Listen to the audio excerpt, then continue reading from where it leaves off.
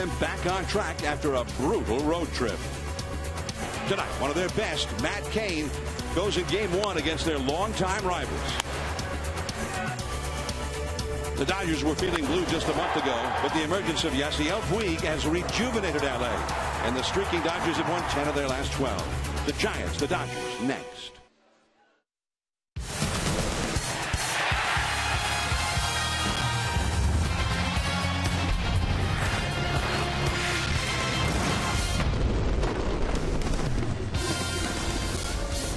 The big crowd is gathering. You see the scene outside in 24 Willie Mays Plaza as the Giants and the Dodgers renew their long-standing rivalry.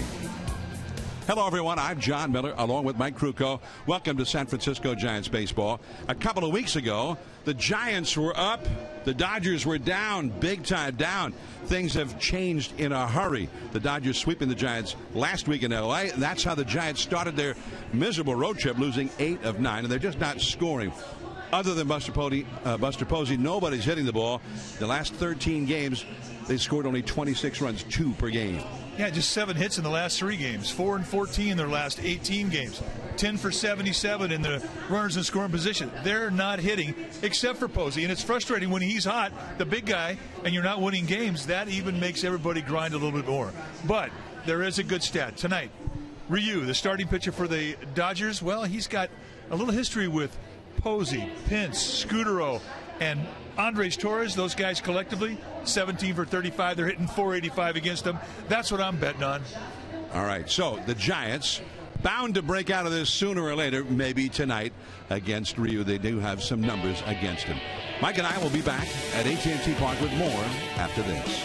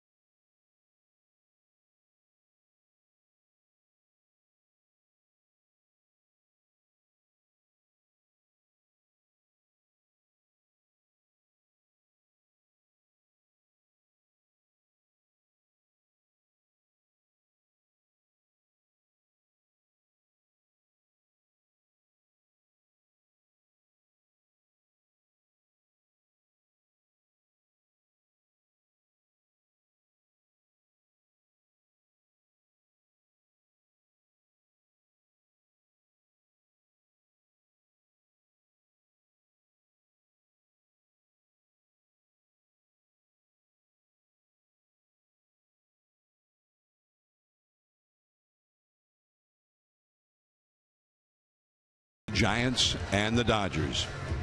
Matt Cain was scheduled yesterday in Cincinnati. The game rained out, so Matt Cain goes tonight against the Dodgers, and he's had great success recently against L.A., but he's also facing a team that hardly anybody's faced this year. The Dodgers, for the first time all year, had their entire lineup back. Well, normally that would be a cause of concern, but when Matt Cain is throwing well, he doesn't care who he's facing. Because what Matt Cain does is he utilizes 5 or 6 different types of movement, and he's able to pinpoint it in the strike zone. In his last 5 starts, he's been fantastic. They've all been quality starts. It figures to be a very well-pitched game because his opponent tonight, Sunjin Ryun, the left-hander for the Dodgers, is a guy who's coming in 6-3 with an ERA in the 2. So those are credentials. Keep an eye out on the Andre Ethier-Matt Cain matchup. That's been a very, very bad matchup for Matt Cain. How he handles him, I think, will be significant in tonight's ball game. And watch Posey, Pence. That's a great 1-2 punch against Ryu. So I think matchups are what this game's all about. The team that plays the cleanest game defensively is going to win this game. Yeah, Ethier has that great history of success, and he's in there, and not Carl Crawford, who is just off the disabled list. So that's why Ethier's in over Crawford here tonight. Stay tuned now. We'll take you to the Comcast Sportsnet studios for an update right after these messages.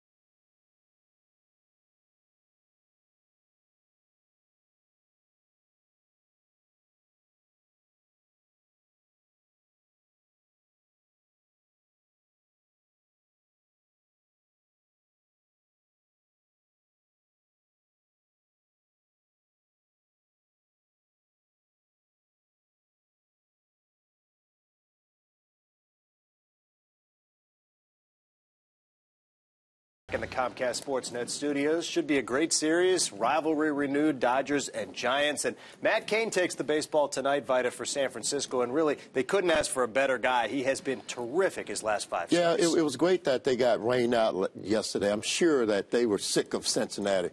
But Cain is going to take the mound tonight. He's, I think he is 1-0 against the Dodgers in 2 starts. But, you know, left-handers are hitting 200 against him, and right-handers are only hitting 229, I think it is.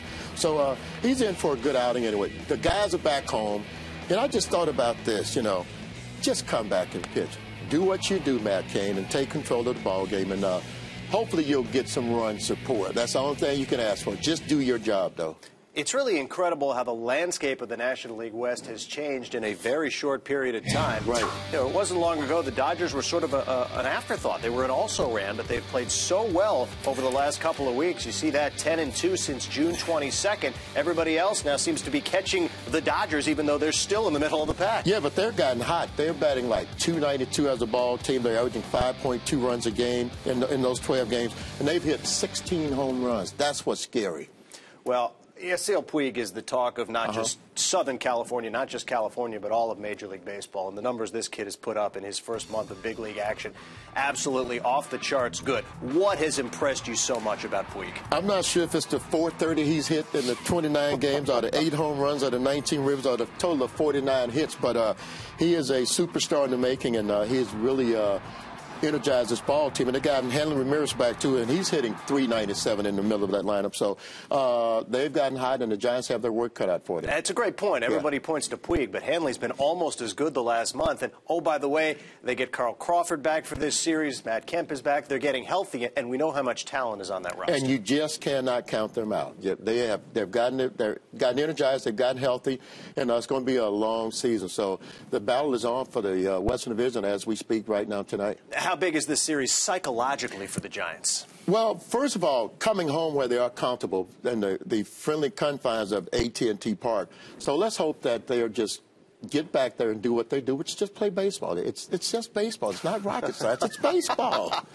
Easier said than done for a guy like Vita Blue. Of course, we'll be with you every step of the way following Game 1 of this series on NBC Bay Area. Check back with us on Sportsnet Central for complete post-game coverage and post-game reaction from AT&T Park. Game 1, Dodgers and Giants. Get you out for first pitch with John Miller and Mike Krukow right after this.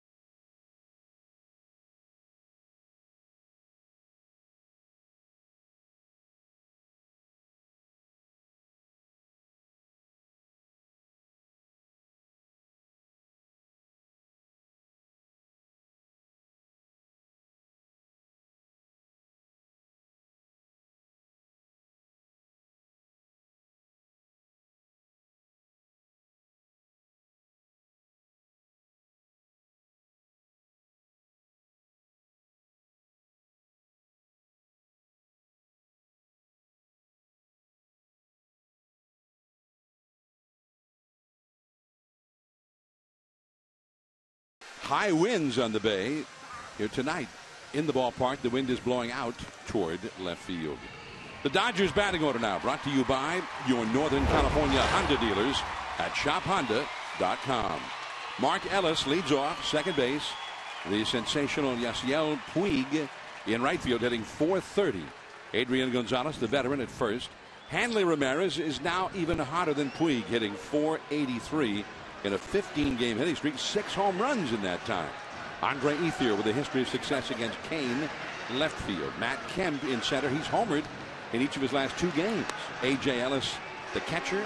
Juan Uribe is at third base hitting 8th, and Yun Jin Ryu is the pitcher batting 9th, all up against Giants right-hander Matt Cain.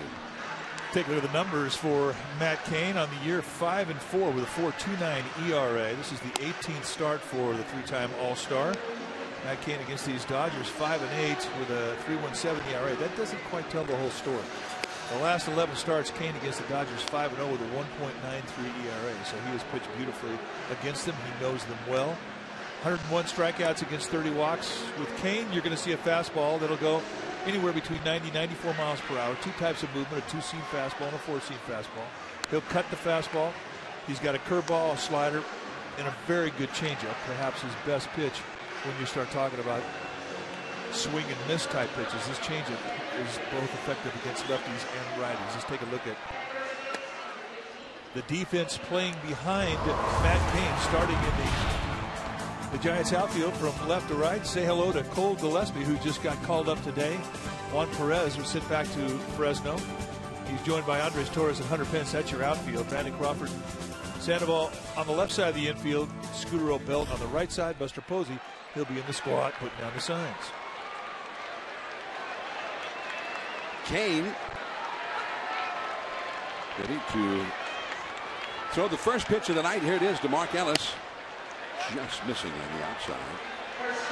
Manny Gonzalez is the home plate umpire, calling the balls and strikes with Tony Randazzo, Larry Vanover, and Brian Gorman from first to third. Sharply to Pablo. One away. Pablo got a long sleeve over his, or an ace bandage over his right forearm. Just a style statement. Definitely keeping his elbow warm. So here is Yasiel Puig making his AT&T Park debut. National League Player of the month of June and National League Rookie of the month of June. He chases that Matt Cain breaking ball. It's 0-1. Puig has played 29 Major League games, hitting .430, 8 homers, 19 batted in. And that one cuts off the outside. This one he took. 1 ball, 1 strike.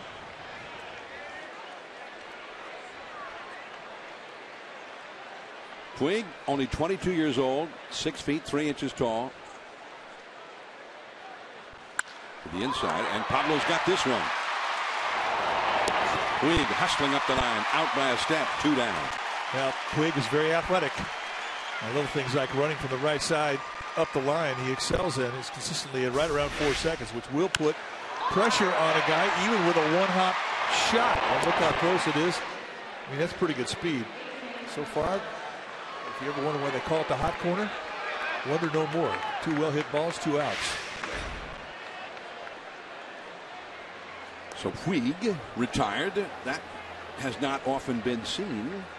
49 hits in his first 29 games. Here is the veteran Adrian Gonzalez, a little bit low on the outside. Ball 1. Manny Gonzalez, the plate umpire, has a good strike zone. You're going to get some width on both sides of the plate. He prefers the low strike, but what you get in the first, you normally get in the ninth. Very consistent zone. Broken bat. Now Cain watching out for that bat. Broke belatedly for the bag, but got there in plenty of time, as it turned out. 3 up, 3 down. Torres, Scudero, and Pablo Sandoval coming up.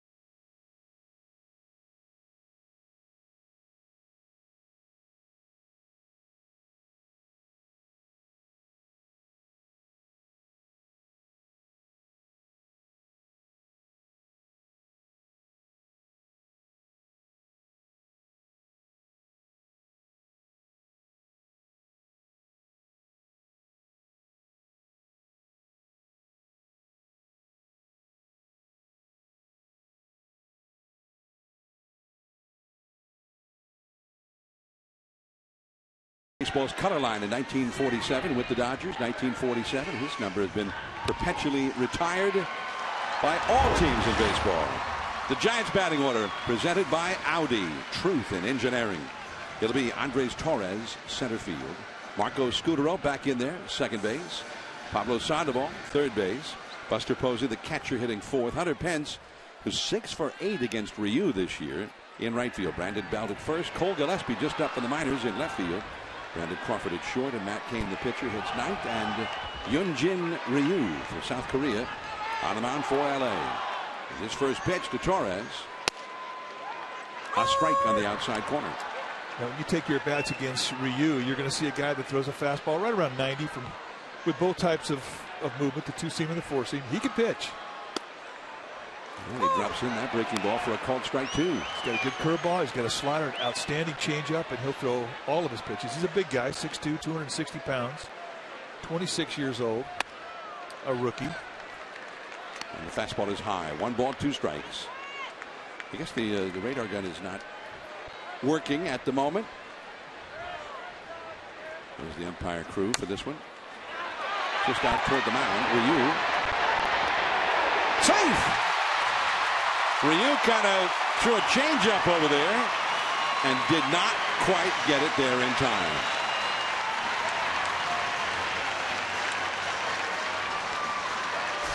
He had a little problem with the exchange.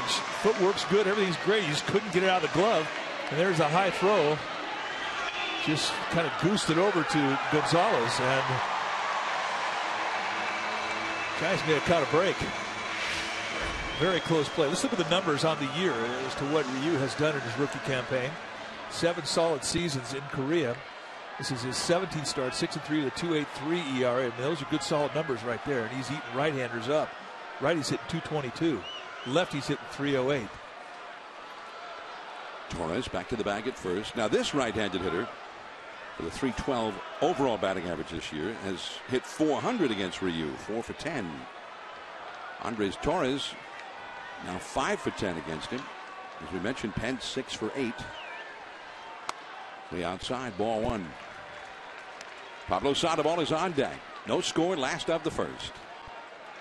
Ryu made his first major league start for the Dodgers against the Giants in the second game of the season, April the 2nd in LA. And the Giants won that game 3-0 back of Madison Bumgarner. And high and outside again, 2-0. One thing that we've really been impressed with, and Ryu in 2 starts against the Giants has not beaten him. He's 0-2, but he's a good situational pitcher, and that's what he learned in 7 years of professional baseball in Korea. And he can pitch for the ground ball. He's a guy that can get the double play.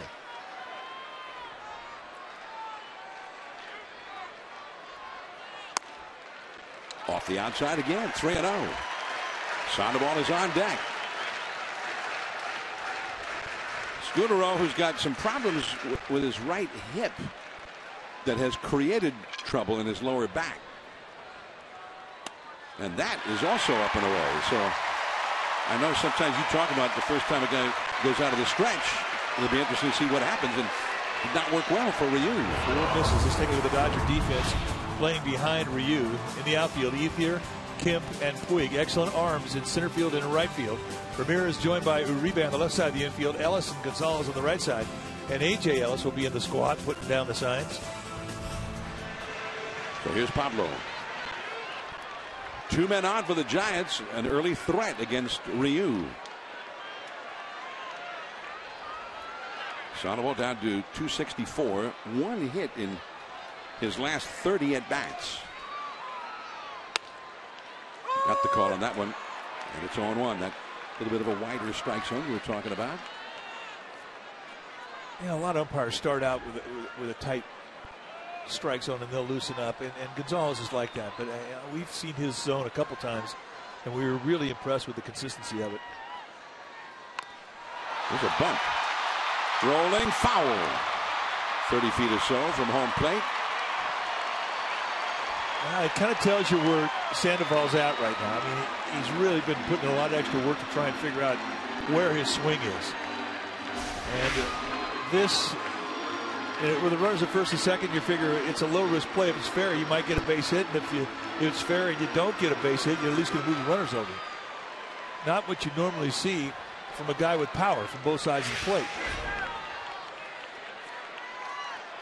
We're behind in the count now, 0-2. Pablo's first game back from the disabled list was at Dodger Stadium 11 days ago, and he had 2 hits in his first 3 at-bats in that game. And that was against Ryu. Yeah, this road trip just killed him. 3 for 33 and just not driving the ball at all. There's nothing really coming off the bat with loud noises. In the fists. And out goes Mark Ellis. And no infield fly ever called on that one. So Ryu, who, as you mentioned, Mike, real tough. You put a couple men on base, and he gets real tough. It's been the Giants' experience with him. Buster Posey now. 3-12. Even Buster, right at the end of the road trip, the hits disappeared. 0 for his last 12. He was the National League Player of the Week last week. He had a big week for the Giants. And that's back out of play.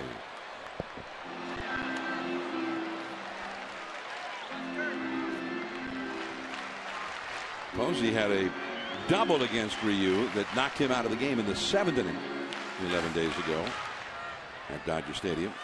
That is 3 for 8, plus a couple of walks against him this year. Torres at second, Scudero at first. No score in the game, 1 out. Now Ryu spins towards second, bluffing Torres back. Dodgers play Buster Posey to hit the ball to right field. They've got Matt Kemp about 5 steps out of straightaway center towards the gap, so they pinch this part of the plate, anticipating this is where he's going to go, and they also give him this side. So really, this is a great opportunity to the left centers. Off the inside, maybe a little bit low as well. 1 ball, 1 strike. I think a lot of times teams will tell you how they're going to pitch you just by the way they set themselves up in the outfield. And the defense the Dodgers are employing now, it's a pitch them away, play them away defense. You should see a lot of stuff on the outside part of the plate. Ball on a strike to Posey, going away. Off the outside. 2-1. So Ryu falls behind the count to Buster Posey. And one thing about a hitter like Posey, and you're really great hitters, you can't be one-dimensional. You can't just pound one side of the plate. You have to establish you can throw a fastball on both sides of the strike zone, in and out. Get all your pitches over. And the high curveball misses. 3-1. He's thrown 15 pitches in this inning, and more out of the strike zone than in. Ryu 8 balls, 7 strikes so far. He's walked 1, and he's behind Posey. 3 balls and a strike. Ellis breaking to the bag at second. Ryu stepped off the slab, no throw. Well, that's smart tip for all you young pitchers. If you ever have a middle infielder come to second base to try and pick off a guy and you're not going to throw, don't go home because he's out of position. Step off. That's too low. The walk to Posey loads the bases for the Giants. And Hunter Pence.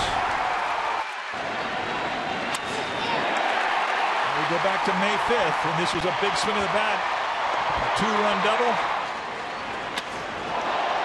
2 RBI doubles that day. He was the big man. And before the game today, he said that he got home last night and went back and looked at all of his notes. I really think that he has found a problem as to why he's not driving the ball the opposite way with power. So when you hit 2 balls really hard in your last game in Cincinnati, he goes, I did. He says, but I didn't have much behind it. If I hit that ball with the way I'm supposed to, it should get out of the ballpark. So his batting practice session today, very spirited. Into the hole at short. Ramirez quickly to second. There's one. Not in time to first.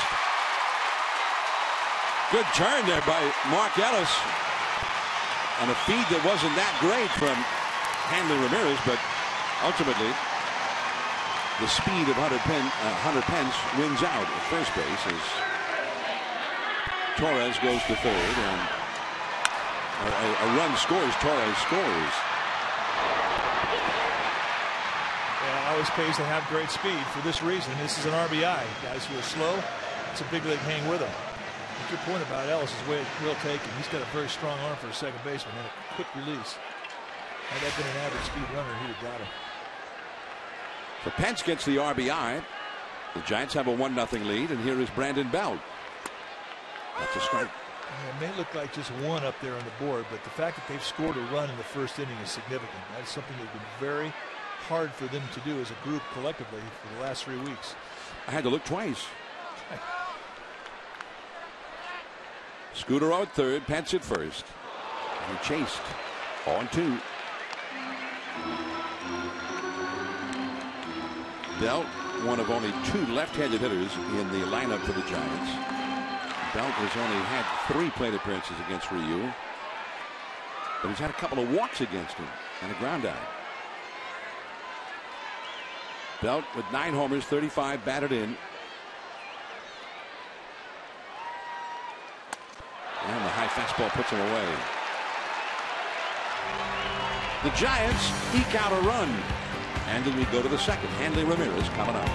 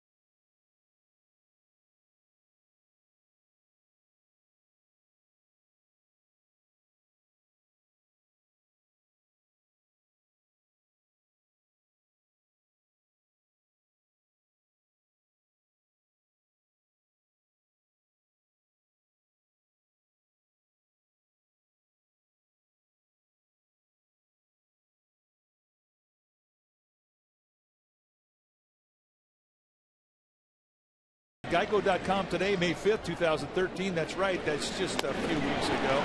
Matt Cain defeated the Dodgers 7 1/3 strong, 5 hits, 1 earning, 3 base on balls, 4 strikeouts, and 109 very efficient pitches. That's your reward. Walking off to a standing ovation. Hanley Ramirez, red hot, leads off for the Dodgers. Called strike one. Cain, who threw only 7 pitches in the first inning. Hanley Ramirez saying that last year he was coming back from shoulder surgery and he didn't think he was ever right last year. This year, a couple of different injuries have set him back. But he's swinging the best he's swung in 2 or 3 years right now.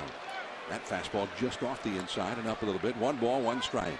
Now, one thing that's common about all hitters who are locked in and absolutely red hot, like Ramirez is, and that's how relaxed they look in the batter's box. And you watch his movements, and he is just very slow with his lower body, very relaxed. A little bit low, apparently. Tried to go front door with that curveball. Did not miss by much. There's a lot of umpires that won't give that pitch. 250 lifetime average against Cain, including a home run, 36 at bats.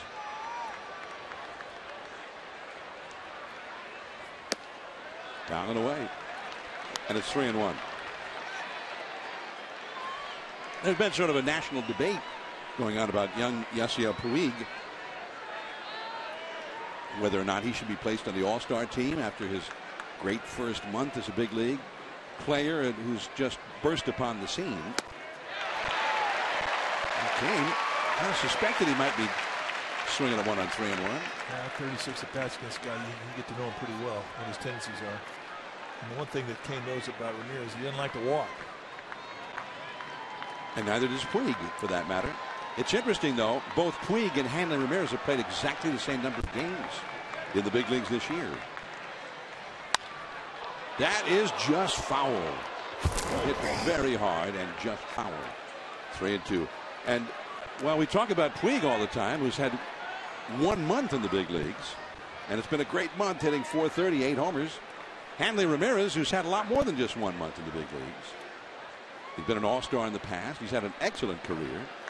But Hanley Ramirez hitting .404 with 7 home runs. His numbers are almost the same as Puig's in the same number of games. 3-2. And he walks. First base runner for the Dodgers. Well, Friday, July the 26th, upcoming 3 weeks from tonight, will be social media night here at AT&T Park. There's a special event package, including your ticket to the game, Giants Cubs, access to the social media night pregame party, and a collector's edition Marco Scutaro rain globe depicting the final moments of the 2012 NLCS Game 7 here at AT&T Park. Go to sfgiants.com/special events. You must purchase a special event ticket to receive the Marco Scutaro rain globe that depicts that moment. That was a great moment. One of the enduring images of that great night for the Giants and that remarkable ninth inning where the heavens just opened up. The game got finished in a torrential downpour. Andre Ethier with a lot of success in his past against Kane. Past Brandon Belt and down the right field line. Hanley Ramirez is going to be held at third as the relay comes to Scutaro. His throw to Posey. A double for Ethier, and the Dodgers have second and third with nobody out here in the second inning. It's just amazing how Onage works. I mean, on another night, this ball gets hit right at the first baseman. It's 5 feet to the right. Maybe not even. But here, the Onage that he has had on Kane, the numbers that he has had against Kane, and everything that could possibly go against Kane, it happens. He's just a guy, he can't get out. No matter how he pitches him, no matter how they play him, he just can't get him out. Good work by Pence to get that ball quickly into the relay man, Marco Scutaro. Now, as you saw there, .453 lifetime batting average for Ethier against Matt Cain. 29 hits and 64 at-bats. Matt Kemp, he's been coming back this year from a shoulder injury, but he's had homers in each of the last 2 games.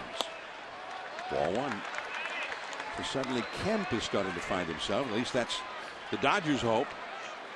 He spent a long time on the disabled list this year with a hamstring problem. Only a .216 lifetime average for Kemp against Kane. Ground ball to a middle infielder should get a run home here. Giants infield back with nobody out. Got the call on that one. 1 ball, 1 strike. It's not the end of the world if you walk him here. It sets up a force. It's actually, I think, with nobody out, I think it's easier to pitch with bases loaded than it is with runners at second or third. Provided you're a guy like Kane who can throw strikes at just about any time. So there is an open base. He does not have to flat out challenge him in the strike zone. Giants leading 1-0. Dodgers with a threat. And he chased that fastball and look, he's hurt.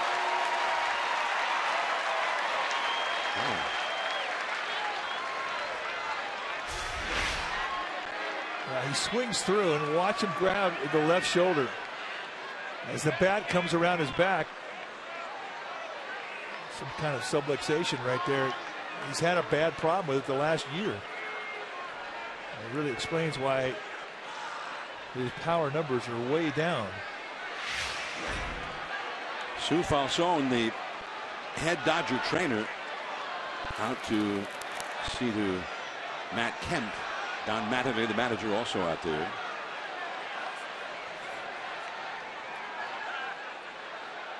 Almost like Mattingly was saying, hey, let's not fool around with this. Don't try to be a hero. Well, he's got Carl Crawford on the bench.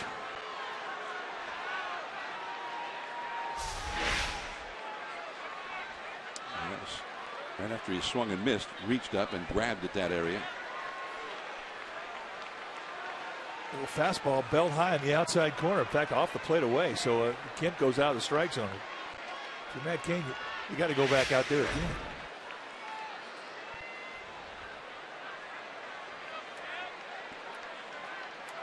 One ball and 2 strikes to Kemp. A.J. Ellis, another right-handed hitter, is on deck. Ramirez at third, Ethier at second. Kemp's on top of the plate. He moved up. Blocked by Posey. 2-2. Guys will do that. They'll definitely adjust their stance in the box as to how they're getting pitched. They'll do that with certain strike zones. The strike zone from an umpire will determine that. He moved up just a little subtle 3 inches closer.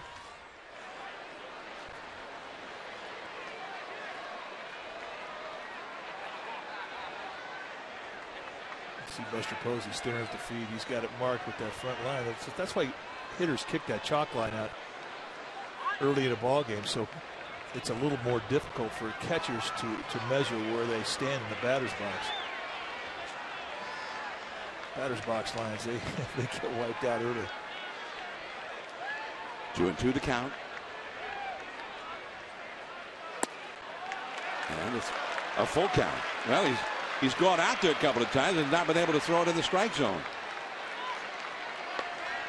3-2. There's A.J. Ellis, who is on deck. 1-0 Giants, but Hanley Ramirez walked to start the inning, and then Ethier pulled a double just past the first base bag. Second and third, nobody out. And again, not close. The Cain missed badly after Hanley Ramirez looked like he was injured and could never come close to the strike zone again.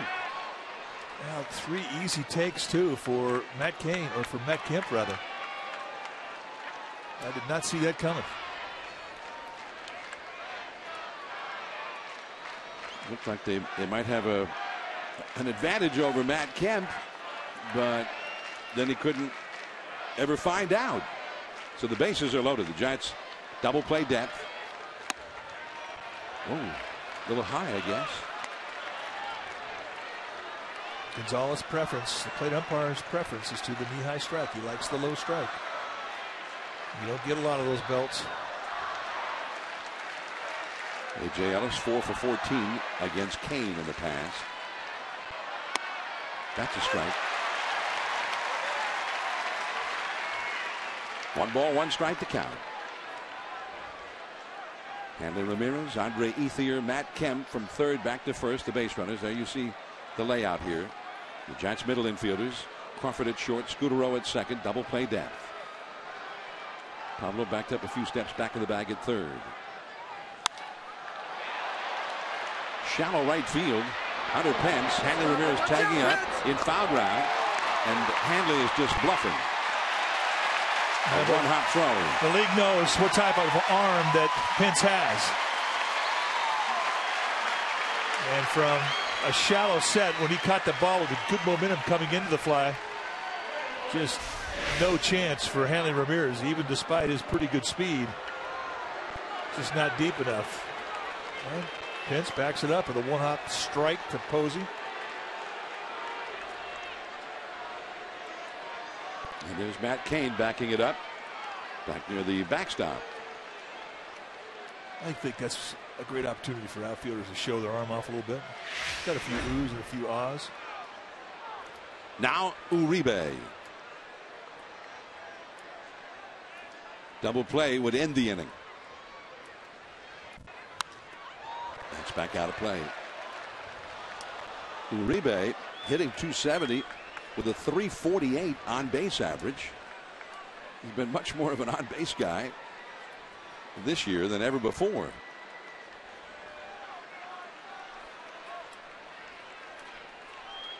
Uribe just been terrible as a Dodger. This year hitting .270. The pitch in the dirt outside and a block by Buster Posey. Well, that ball in the dirt definitely by design. The Giants know Uribe way too well. They know that he will chase out of the strike zone down. And Cain will try and take advantage of that here. I mean, the beautiful thing about pitching the ball below the strike zone, if you have an aggressive hitter, is even if he puts it in play, he's usually going to hit a ground ball. And a ground ball could get Cain out of this inning. One out, bases loaded. The pitcher, Ryu, due up next. Just off the outside. 2-1. Kane, who had that very quick first inning, and it's a good thing. He's already thrown 20 pitches here in the second inning. And this has been much more of an ordeal for Kane. Bases loaded, 1 out. 2-1 the count. Base hit. Ramirez in to tie the game, and right behind him is Ethier. The throw goes to third, not in time, and that puts Uribe at second. Cole Gillespie went for the runner at third. That's where the shortstop Brandon Crawford set up for the relay, but it now has taken away the chance for a double play, and Dave Righetti will go to the mound. The slider looks like right out over the plate at the knees, and Uribe is having a redeemer year here as he's going to be a free agent after the end of the season. Goes down and yanks it in the left field.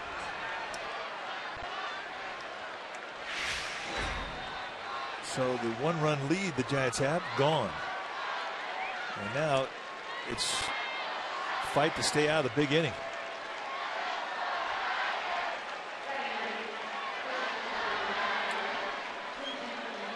Two-run single for Uribe, and he goes to second on the throw that went to third. So here is Hyunjin Ryu. Ryu is hitting .226. 7 hits, 31 at bats, including 2 doubles and a triple this year. The Giants in at the corners, in halfway at short and second. Posey jumps up, calling timeout. 2-1 LA.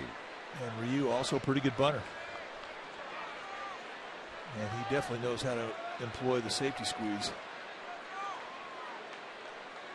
And a runner at third, Matt Kemp, who usually is pretty fast.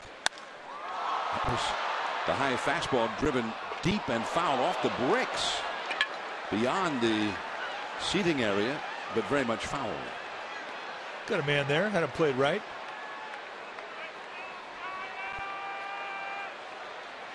Strike 1 to Ryu. Just give you an idea how strong this guy is. I mean, 6'2", 260. He is a man and a half in that uniform. He does a lot of things that tell you how strong he is. On the breaking ball, a strike on the outside. And it's 0-2. Kemp, we mentioned Kemp, ordinarily a fast runner, but he is back now after a hamstring problem. That high fastball driven into the bullpen area. Yeah, I wouldn't make a habit of throwing him up. And it's normally a pretty good pitch for Kane. He's made a pretty good living striking people out, chasing that high fastball above the zone, but we've seen Ryu beat that high fastball in Los Angeles.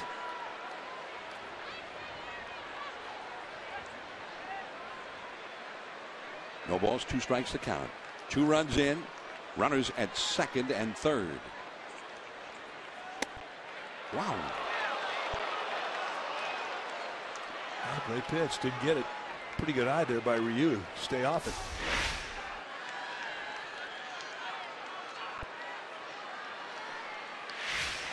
Throw it again, you'll get it. Wow. Kane wonders where that was now. Signaling in, may have said something. 2-2. Yeah, that was kind of a mistake, though. I mean, it's not something you really want to make a habit of, throwing high breaking balls. And I think with Gonzalez, you're not going to get a lot of high pitches. Certainly not on a breaking ball.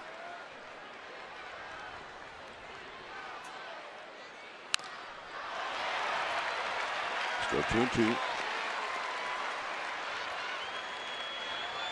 Slider's a little temperamental right now. It's not completely there for him. And he threw one that had a little backup on it that beat him with Uribe, and it didn't have a whole lot of slide coming across the plate. And this last one here, they set that target outside, and it came back over the middle of the plate. That was a mistake, the location.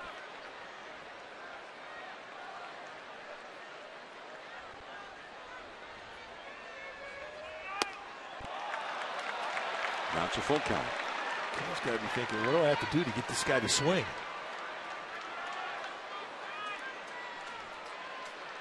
This will be the 29th pitch in the inning thrown by Kane, and still has only one out.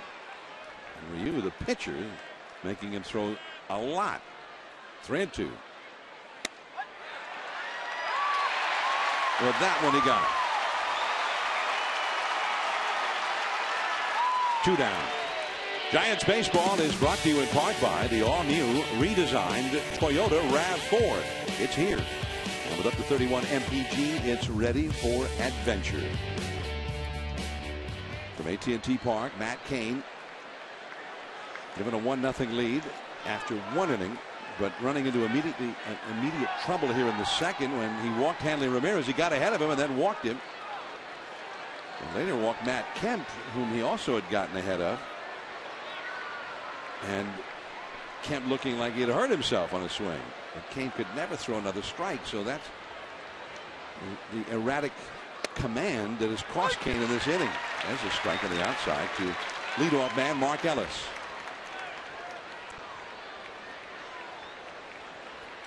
Arizona hosting the Rockies, a couple of Western Division clubs in the desert. 2-0 Arizona, last of the 4th inning. The out-of-town scoreboard. 0-2. Nice fastball. That's been the best second stage hop he's had on a fastball. That thing jumped in on the hands of Ellis. But here's where it gets a little more difficult with Ellis. I think he makes as good of adjustments with 2 strikes as anybody on his Dodger team. He really toughens up, especially men in scoring position. We've got 2 men in scoring position here. Kemp at third, Uribe at second. Here is Pence. Could have been worse. The Dodgers get 2. 2-1 LA after 1.5.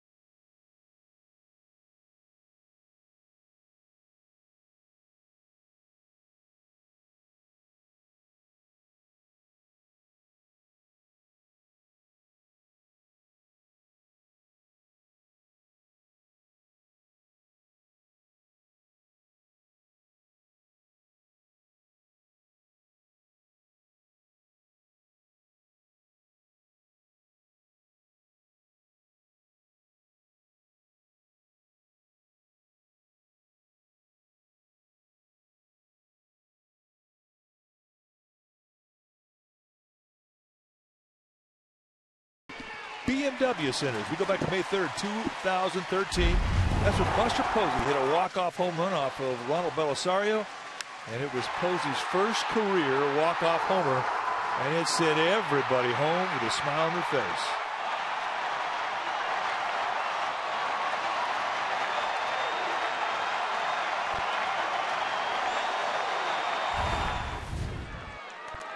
That against Ronald Belisario of the Dodgers.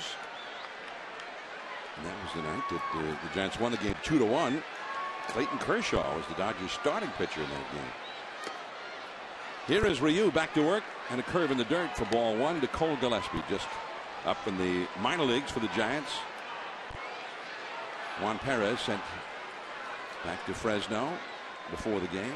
Gillespie, 29 years old with big league experience, as he takes a strike. He was hitting .280 at Fresno with 9 homers, 31 batted in, and hitting better than .300 against left-handed pitching. Off the inside, and it's 2-1. West Coast kid, lives in San Diego now. went to Oregon State. He was the co-captain of the 2006 NCAA National Championship teams. 2-2. First broke into the big leagues with the Diamondbacks. That was back in 2010. He's had 50 games in the majors with Arizona, 236 average. Had a very good spring for the Giants this spring in Scottsdale. Full count.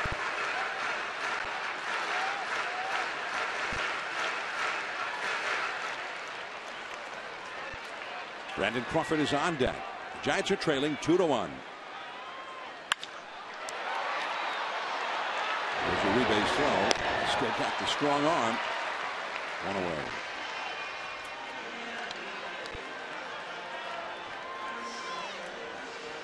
So Gillespie is retired. Now Brandon Crawford will come up. One of only two left-handed hitters in the Giants batting order against the left-hander Ryu.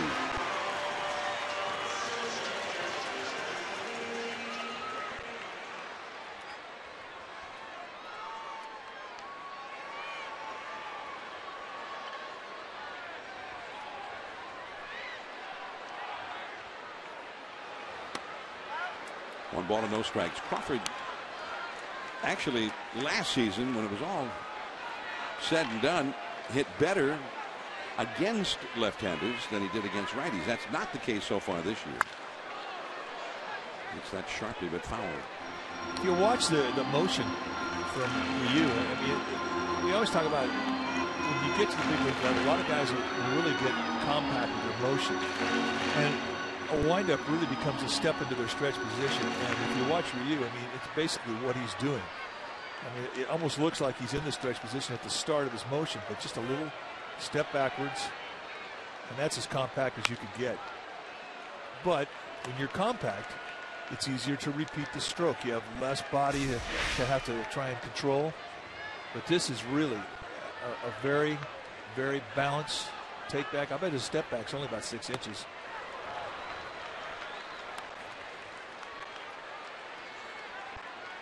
Comes back up to a point of balance every time. Very relaxed. I mentioned he's a big guy, 6'2", 260. A swinging strike there for Crawford to make it 2-2. Just off the outside. Full count. Ryu walked 2 Giants in the first inning. Giants had one infield hit that really was not so much a hit as it was a question of Ryu not throwing the ball well. He fought that one off to stay alive. Matt Cain is on deck. 3-2. I think we realized early on with Ryu, he's going to call his own game.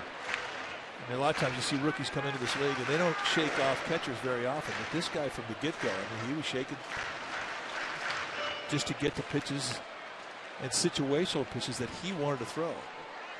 He's not your normal rookie by any way, shape, or form. Back out of play into the second deck. Still 3-2. Ryu, born in Incheon, South Korea, 7-year veteran with the Hanwha Eagles. 5 times led the Korean League in strikeouts. And Crawford fouls this one into the second deck off to the left. Last year, Ryu for the Eagles had 220 strikeouts in only 183 innings. 98 wins in his 7 years there, only 52 losses.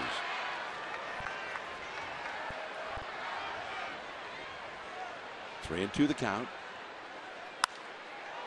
And that's high and foul. Fighting off the breaking ball.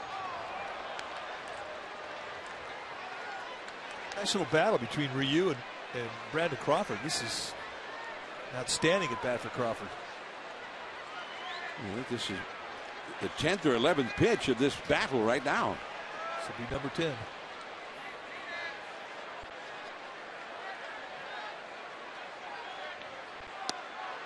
Check swing. An appeal denied. Ball 4 for Crawford. So he got a walk there and he earned it.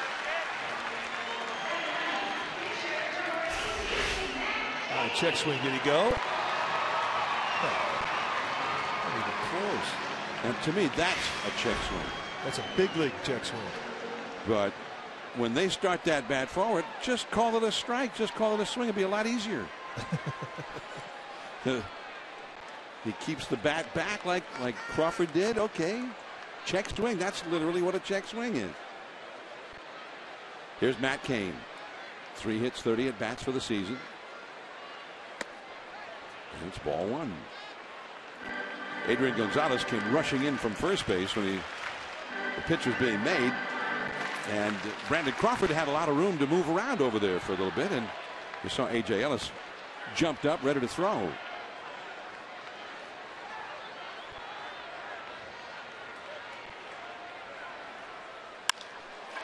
Sharply hit to Uribe. There's one. Ellis back to first, and the inning is over. 2-1 LA. Puig coming up.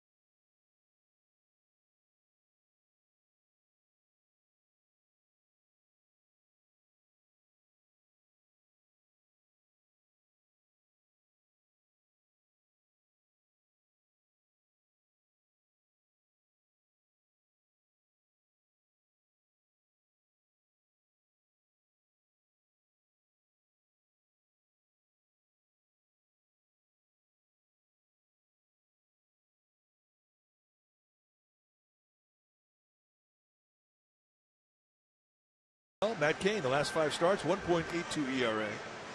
174 opponents average, only 6 walks, 30 strikeouts, a 5-to-1 strikeout walk ratio.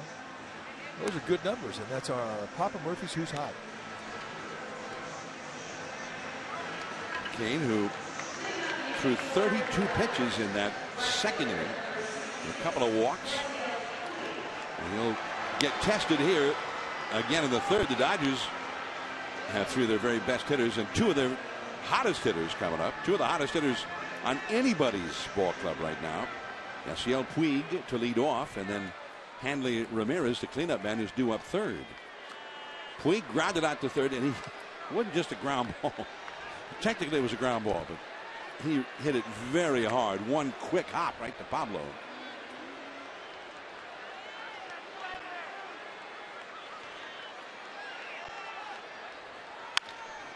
That's past Pablo. A hanging breaking ball. Puig off and running. And Cole Gillespie gets it back in. A double for Puig.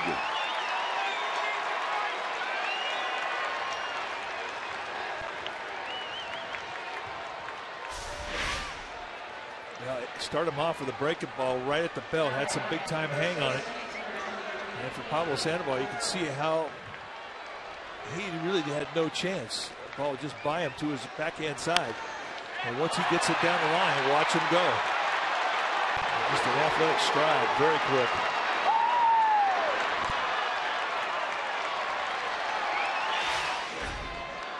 Adrian Gonzalez broke his bat, hitting a ground ball to first.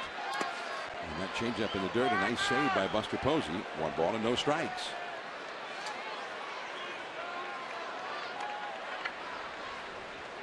Gonzalez hitting over 300.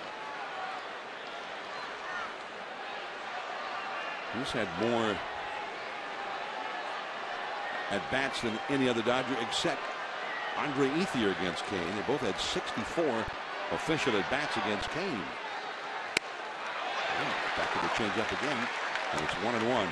That's always been a tough pitch for Gonzalez against Kane. Gonzalez had 64 official at bats against Kane. Has hit 4 home runs and 4 doubles. Hitting well above 300 against him. Runner at second, nobody out. High fastball back to the screen. Another red hot hitter, Hanley Ramirez, on deck. And after Hanley Ramirez, it's Andre Ethier, who always seems to be red hot against Kane. Here's Hanley. And Ethier in the hole.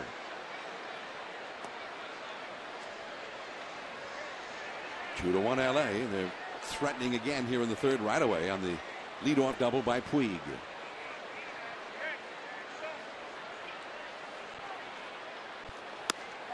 Off the outside.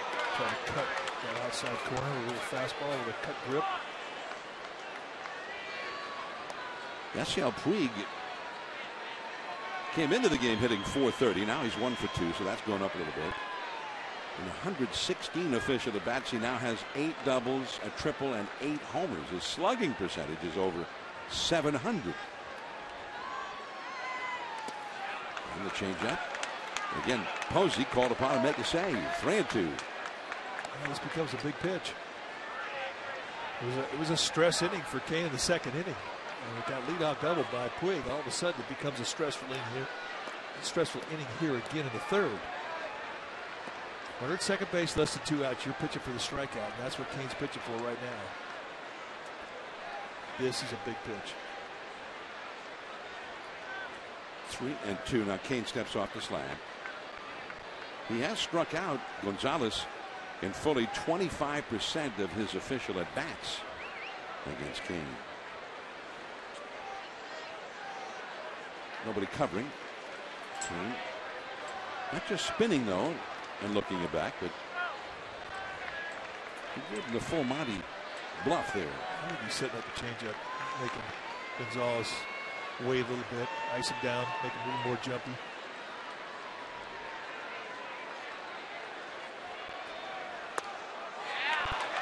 And so it goes for Kane right now. The shot, this is not what we're used to seeing. That's his third walk already. He walked 2 in the second. In his last 5 starts, he's walked 6 total. And tonight, you mentioned the 3. But it's how he's walked them too. He's had a couple of walks where he's been way ahead of hitters. 1-2. And all of a sudden it goes to a walk, and the takes are pretty easy. They're not that close to the strike zone. Not teasers. Hanley Ramirez. He was one of those behind in the count that came back and drew a walk. That started the 2-run second inning rally. Hitting .404 in his 29 games this year, and .483 in the last 15 of them. And ball, no strikes. It is not there for him right now. And that's a big weapon. When he can't get that over, it's a pitch he really can't use, because most changeups are by Kane. He'll throw them in fastball counts. 1-0, 2-0, and if you miss in those counts, now you're really in trouble. 2 men on, nobody out, and a 1-ball, no strike count to the red hot Ramirez. And out of play, second deck, 1 ball, 1 strike. Kane right now, he, other than the fastball, it's hard for him to count on anything in his repertoire. Ball and a strike to count. Puig, who hit the hanging breaking ball to start the inning for a double. Gonzalez then walked, 2 men on. A ball and a strike to Hanley Ramirez. Kane will try it again. Popped up, foul, and that is out of play. And that was away from the intended location. And they're setting that target up on the outside corner. That glove's right there, knee high to Ramirez, and that thing is going up and in on the inside corner above the hands. So when you're missing like that, it usually means you're flying that front side, you're dragging your arm. And when you drag your arm, you hang breaker balls and you miss up a lot. And that's not where you want to miss to a hot hitter. And Hanley Ramirez has considerable power. Half swing and just foul. Brandon Bell was playing well wide of the first base line there. So it's still 1 ball, 2 strikes. Almost an excuse me double, which would have probably would have at least scored 1. Gonzalez at first base, average speed at best, but great speed with Puig at second base. You see the Giants outfield kind of bunched up towards center field. Yeah, they're protecting the gaps and giving the lines. 1-2 to count. Still nobody out. And again, foul right past Davey Lopes, the first base coach. Yeah, that was a pitch right to the glove, though. They set that target on the inside. They wanted to have that front door cutter kind of give the illusion to the eye of the hitter. They set up the inside corner, and that is right exactly where they wanted to throw that thing. It bunched up in Ramirez. He's a middle away guy. You can pitch him in.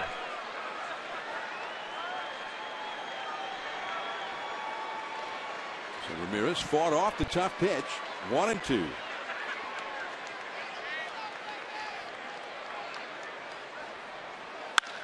Right up the middle.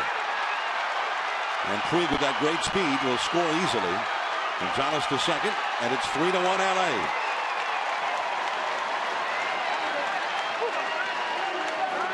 And that is not like Matt Cain to miss a location, especially hitting the count like that. And that's going to bring Dave Rigetti out again. Watch this, set up inside. This goes right out over the middle. And for a hot hitter, that's just a mistake you can't make. Ahead in the count, you say, my mistake is if I miss this, I want to miss off the plate in, not out over the plate, not at the belt.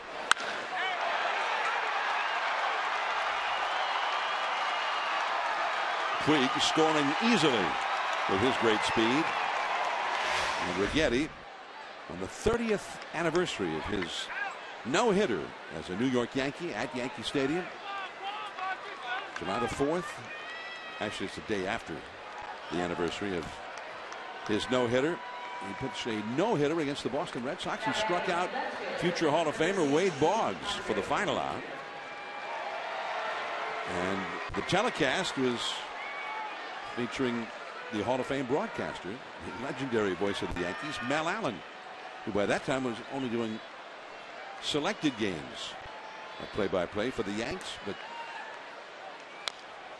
Dave Rigetti had quite the showcase on the 4th of July, 1983. And here it is, Boggs at the plate. Good slider. That's, I don't know how many pitches he threw in that thing, but that's as quality a slider as you can throw. Boggs was not an easy guy to strike out. Boggs, who routinely would walk 110, 120 times to get 200-something hits and have close to 700 plate appearances. That year, he struck out 36 times. So there were only 35 others. 685 plate appearances he had that year. So even if you hadn't seen it for yourself, you would have just known that he must have had a great slider if he struck out Wade Boggs with it to end his no-hitter. Well, yeah, I mean, that was probably the 4th time that Boggs was seeing him. So in order to get a swing through strike 3 at the last pitch of the game, that's pretty special, especially when it's a no-hitter. Boggs had generally been the Red Sox leadoff man, even though he was not a fast runner per se. He just got on base a million times every year. Andre Ethier in the dirt. Again, the changeup is just not there for him. George Contos up in the Giants bullpen. They're only in the 3rd inning, but Kane has already thrown 56 pitches. He has not retired anybody in this inning. And he's trailing 3-1. 32-pitch second inning. This will be his 18th pitch of the 3rd inning where he has nobody out. 7 of the 10 men he's faced in these last 2 innings have reached base against him. That's a foul off the left field line. And you're out there and you're not having much success with a pitch that has been your money pitch the last 5 weeks. And what do? Well, you make adjustments, and you do it on every pitch. And that's all it is just keep making adjustments. Just keep trying to make that pitch, trying to get that ground ball you're looking for to get 2 outs, minimize the damage. And here against a guy who has been tormenting him over the years, Andre Ethier. Cutter in under the hands there. Fouled, and it's still 2-2. Ethier pulled one right past the first base bag and down the right field line to really accelerate that rally in the second inning. Ramirez had walked to lead off the inning, and then Ethier immediately doubled him to third. And eventually, they would both score on Uribe's base hit. Now the run is home here, 3-1 LA. Pop fly, Crawford out, and Gillespie. The runners will hold. Dodgers here tomorrow and Sunday as well. Then the New York Mets come in. And Monday, July the 8th, and Tuesday the 9th are both 7:15 starts. That Monday matchup, by the way, that is young Matt Harvey, who is setting the league on fire. He may be the All-Star game starting pitcher. And he'll be up against Tim Lincecum on Monday night. And some good seats still available for that Tuesday night game. A day game on Wednesday the 10th. Your only chance to see the Mets at AT&T Park this year. sfgiants.com. Well, we saw Matt Kemp seem to injure himself swinging and missing at a pitch in the second inning. He is not batting here. Carl Crawford, just back from the disabled list, comes up instead. Crawford, who had a hamstring problem, just activated from the DL before this game, hitting .301 before he got hurt. He's 2 for 7 against Matt Cain, left-handed hitter, batting with 2 men on and 1 man out. 2-0. The right-handed hitting A.J. Ellis is on deck. Well, you really can't explain it.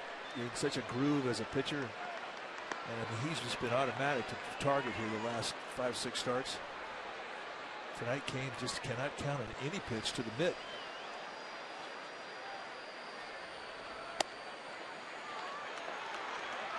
(3-0). 7 pitches in the first, and a 32-pitch ordeal in the second. And with only 1 out here in the third, already 23 more. 62 pitches already for Cain. Still in the third. And that's a 4-pitch walk to Crawford. And the bases are loaded. This was how Matt Kemp displayed pain in his last time up there.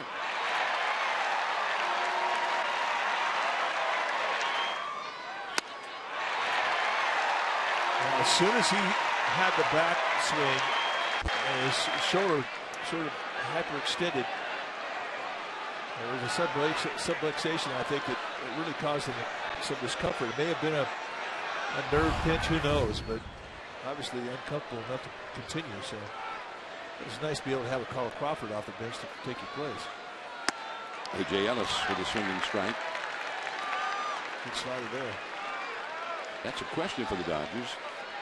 Now that Crawford is back, who's going to play? You got 3 outfield spots. And now 4 outfielders. Yasiel Puig is not going anywhere. I'd say he's going to play every day. What do you think? Now, if he drops below 430, maybe you give him a day off. That's a called strike 2. These 2 breaking balls are absolutely spot on location-wise. Yeah, Yasiel Puig has definitely come into this league and opened some eyes. 6'3", 245-pounder.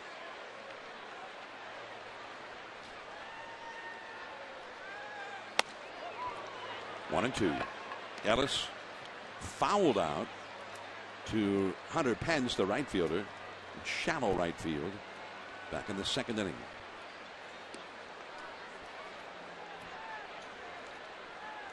Gonzalez at third base, Hanley Ramirez at second, Carl Crawford at first. Ramirez and Crawford both generally fast runners, but both coming back from hamstring injuries. Again, just pulling out way too quick with that front side, dragging the arm. They set that target outside corner, and the thing goes way up and in. It's not an easy guy to catch right now. Normally, Kane is catching with a shower shoe. Put your glove up, he's going to hit it with whatever he's throwing. Has not been that case tonight. Has not been a comfortable night for Posey behind the plate. 2-2. Up the middle, base hit. Gonzalez scores. Hanley Ramirez will stop at third as Torres hits the cutoff man. Belt with the throw. 4-1 LA. It's just not getting better for Matt Cain, who had been ahead of A.J. Ellis, but could not put him away.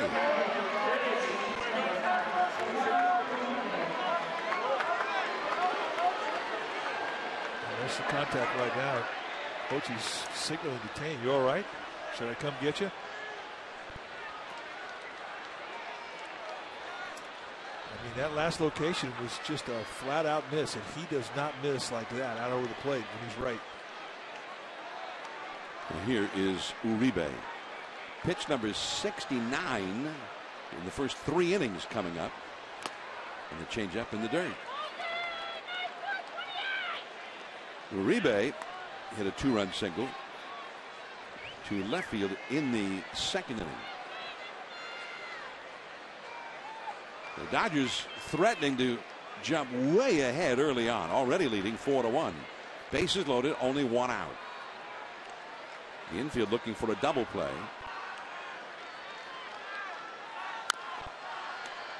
A ball and a strike.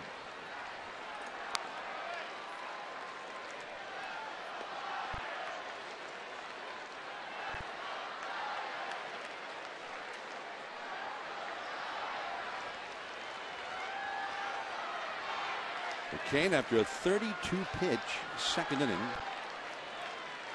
is about to throw number 32 here in the third inning again.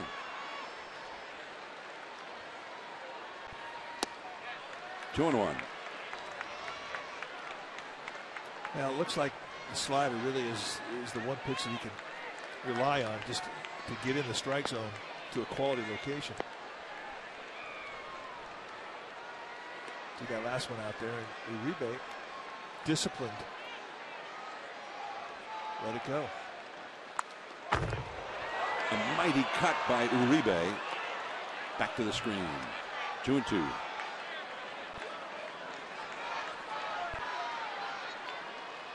And Uribe, although he's only hit 4 home runs in 160 official at bats, the Giants know full well his power. He had a lot of home runs while here.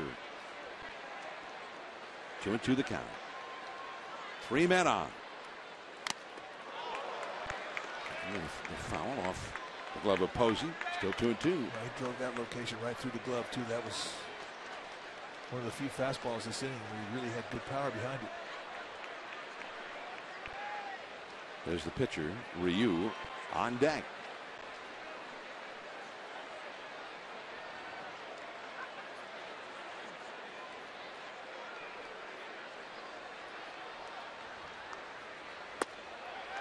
Three and 2.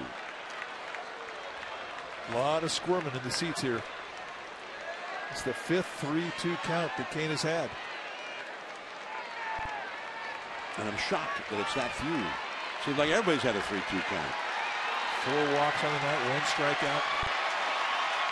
A 32 pitch inning now, pitch number 36 in the very next inning. Gillespie, they'll have to go chase it, and these Dodgers can run for a while. Ramirez, Crawford, and here comes A.J. Ellis. Uribe ends up at third. It is 7-1 LA.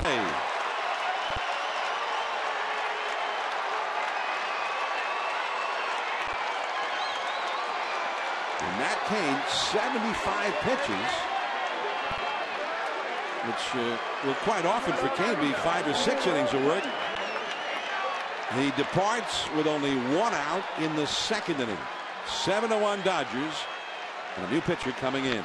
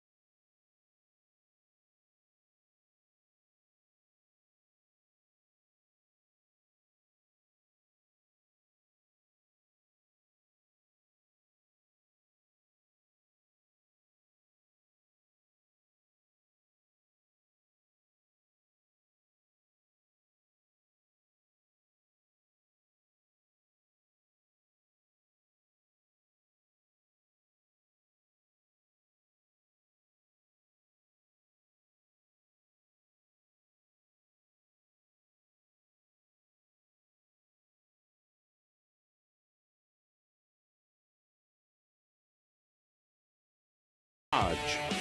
Visit Dodge.com or your Bay Area dealer today. With Mike Krukow, I'm John Miller. And astonishingly, the Dodgers have knocked out Matt Cain, who pitched only 2 1/3 innings, and have a 7-1 lead. Cain's had a handful of games this year that would remind you in some ways of this one. In other ways, not, though. He had 2 games against the Cardinals where the Cardinals put up huge innings against him, never-ending innings.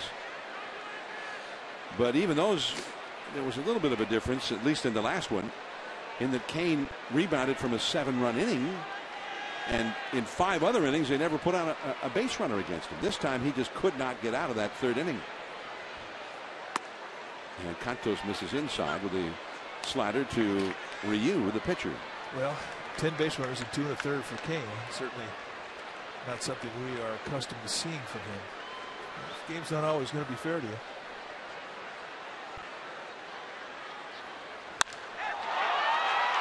And it'll be 8-1. As Pence tries to throw out Ryu at first. Almost, not quite. And Ryu has his 8th hit of the year in 33 at bats, his 4th RBI. Well, he had an idea. One thing, if you're a pitcher and you think you're going to lope down the line on a clean line drive to 100 pitch, think again.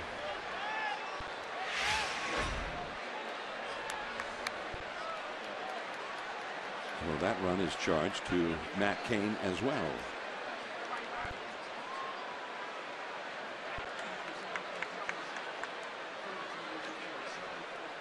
Leadoff man Mark Ellis, the 9th batter of the inning. And it's 0-1.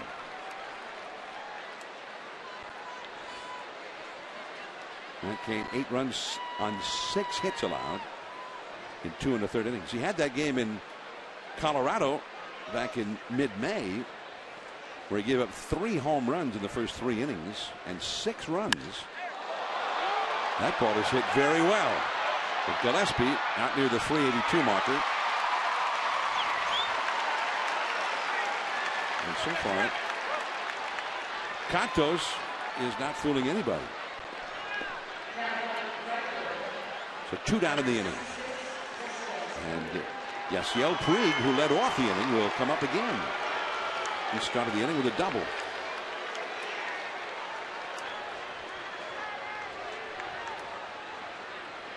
I think the league is still trying to figure out how to pitch this guy. And obviously hitting 431. I mean, they're not really doing a whole lot of figuring out on him.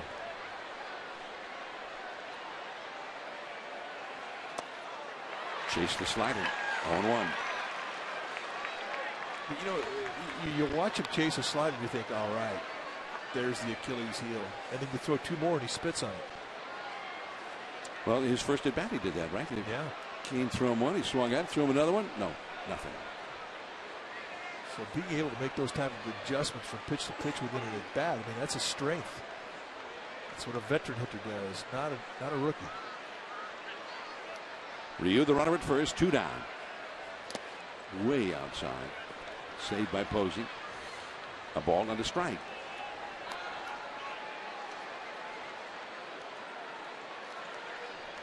Cantos in long relief for the Giants. I started to mention when Kane gave up the 6 runs at Colorado in 3 innings, he took the Giants into the 7th inning of that game without ever allowing another base runner. He had a similar experience in St. Louis after they put 7 on the board against him early on. Up and in with a fastball, and it's 2-1. There have been a handful of games this year where he's really not been sharp and he's been roughed up. But this one, I think the difference in this one was that the pitch count just grew and grew and grew. 32 pitches in one inning, 36 in the next. When's the last time you ever saw that? I mean, you don't see that from anybody, much less Matt Kane. Well, you just don't. Well, you can't explain it. You know, chances are he felt pretty good in the bullpen. And you go out there between the lines and all of a sudden look what shows up or doesn't show up. If you could figure it out, I mean, this game would be easy, and it's far from easy. And I don't care who you are. I mean, even the great ones. You go out there, and every once in a while, the game is just going to flat out humble you. And it has done that tonight to Matt Kane. 6 hits, 4 walks, 8 earned runs. 2-2 the count with 2 down. Did he swing? No. Tony Randazzo didn't think so. 3-2. I'm afraid this is going to look like a swing here. Well, I can see what Randazzo saw. Randazzo's pretty good umpire.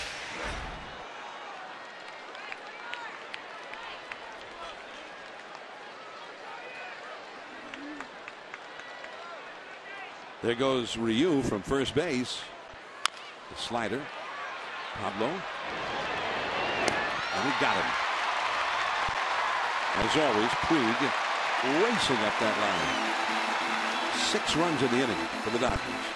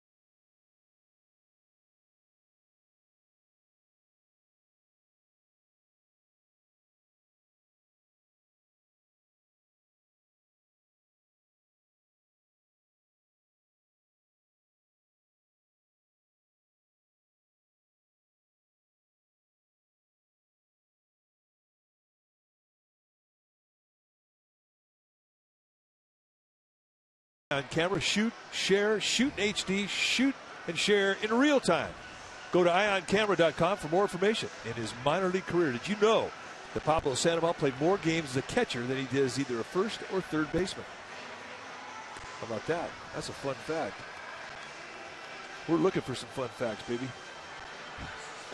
If you've got some more of those, bring them on. Carl Crawford, after pinch hitting for Kemp, stays in to play left field. And Andre Ethier has moved from left field over to center field for LA. There's Ethier, number 16. Ethier did a lot of playing in center field while Kemp was out. And Don Mattingly said he really liked what he saw from him out there, that he was kind of a lifesaver because it's such a key position, and Ethier covered a lot of ground out there in center field. I think he definitely increases marketability. You talk about the logjam they're going to have with outfielders there if everybody gets healthy. And some people in LA have suggested that they may move Ethier. And what he has done in center field defensively has definitely made his stock go up.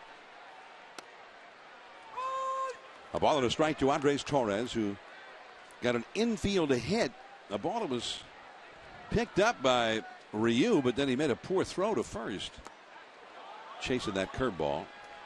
1-2 the count. And I think this is a big inning too for the Giants. I think that you got the top of the lineup up. You've had it at bat against Ryu. You've got a game plan now. You're down 7 runs. You need to make some noise. The only good thing about this is it's the third inning. You've got time to make it up.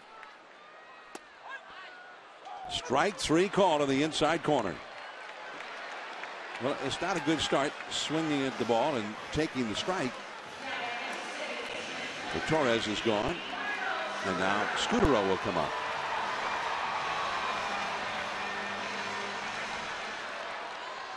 Scutaro walked his first time.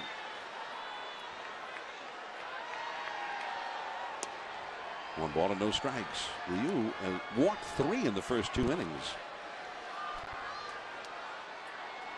That was his second strikeout of the game.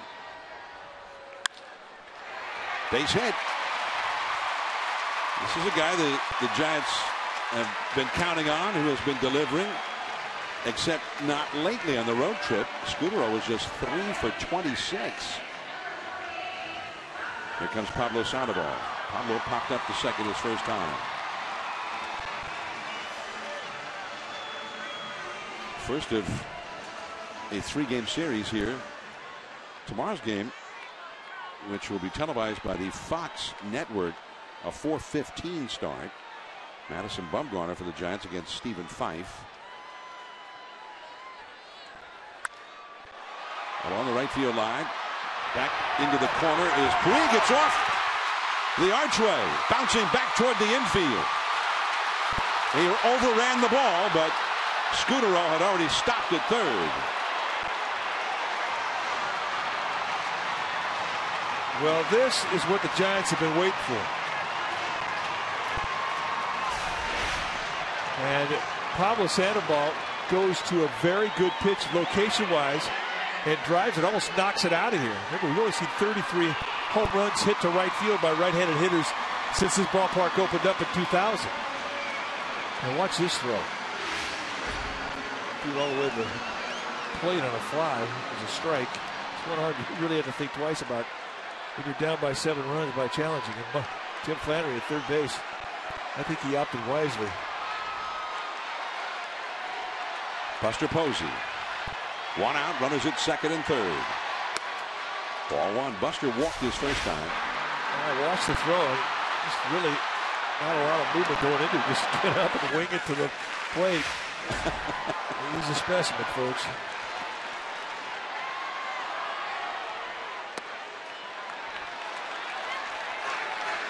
Two 2-0 to Buster with Pence on deck. For Pablo, who had had 1 hit in his last 31 at-bats, hits one into one of the archways out there in the Willie Mays wall in right field.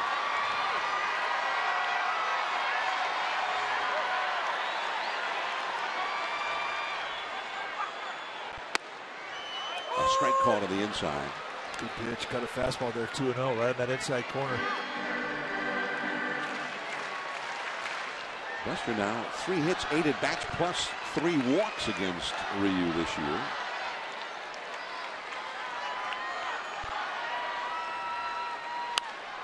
Popped up. And him out front on an off-speed pitch. Out number 2. Posey, who's been the Giants' most reliable hitter. But not this time. Well, maybe Hunter Pitts could pick him up. But this becomes a very, very important at bat in this game. You're down 7 runs, and you just have your money guy pop up with a runner at third base and less than 2 outs. You're thinking bad thoughts in that dugout, and you can eliminate all those bad thoughts with a base hit here. Pence got an RBI with a ground ball back in the first inning. Pop up. Out of play as Gonzalez goes over into a section of Dodger fans there. 0-1 the count.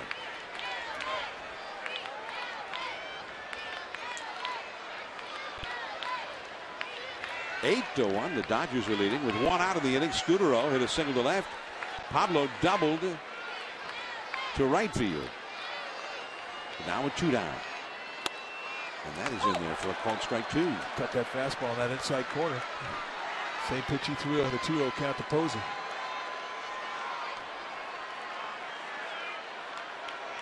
And that's how you establish inside. Throw a strike with a fastball.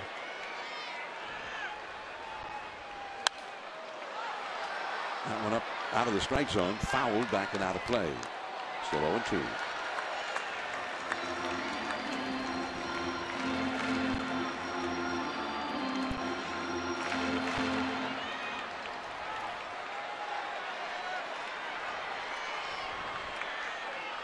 Base hit can mean a couple of runs here. Brandon Belt on deck. And that's the inning. Strike 3 call on the inside. 8-1 LA after 3.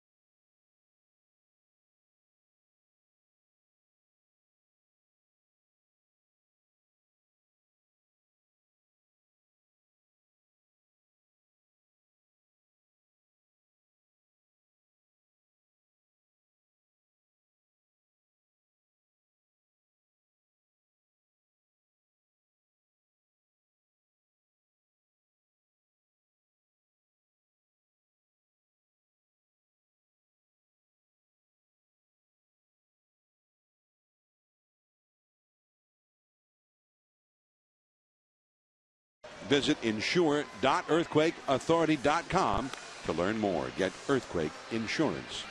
May the 4th, the Giants and the Dodgers in this ballpark a couple of months ago. And last of the 9th inning, Guillermo Quiroz against Brandon League. Goodbye and game over. The Giants had another walk-off home run for the second night in a row. That was in the 10th inning. And the Giants, that was a wild night. The Giants won that game 10-9. A game where the Dodgers had a 7-run 5th inning. Tonight, they've had a 6-run 3rd inning and have an 8-1 lead. Giants never had that kind of a deficit, despite the Dodgers' huge 5th inning against, most of it was against Ryan Vogelsong, in fact, that night in May. But the Giants ended up with a win. Gregor Blanco has come in to play center field for the Giants, and Andres Torres is out.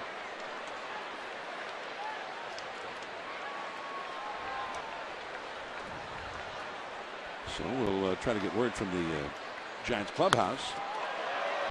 Penn's in right field, and Gonzalez is gone on one pitch. Yeah, that's a changeup, and that I think is the future for Contos.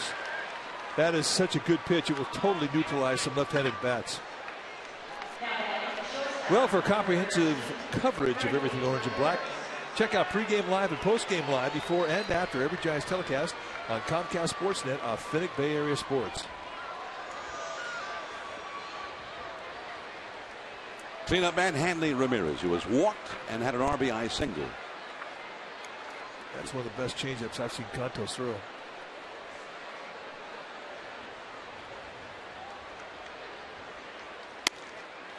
Fastball for a strike to the outside. Well, it could be a good night to really use it and see what he can do, see what he thinks of it. Well, I mean, he's really been a two-pitch guy, and really not a guy that has a lot of confidence in the fastball. He tries to shave the strike zone with that fastball. When he goes into it and has the challenge, it's always with the slider.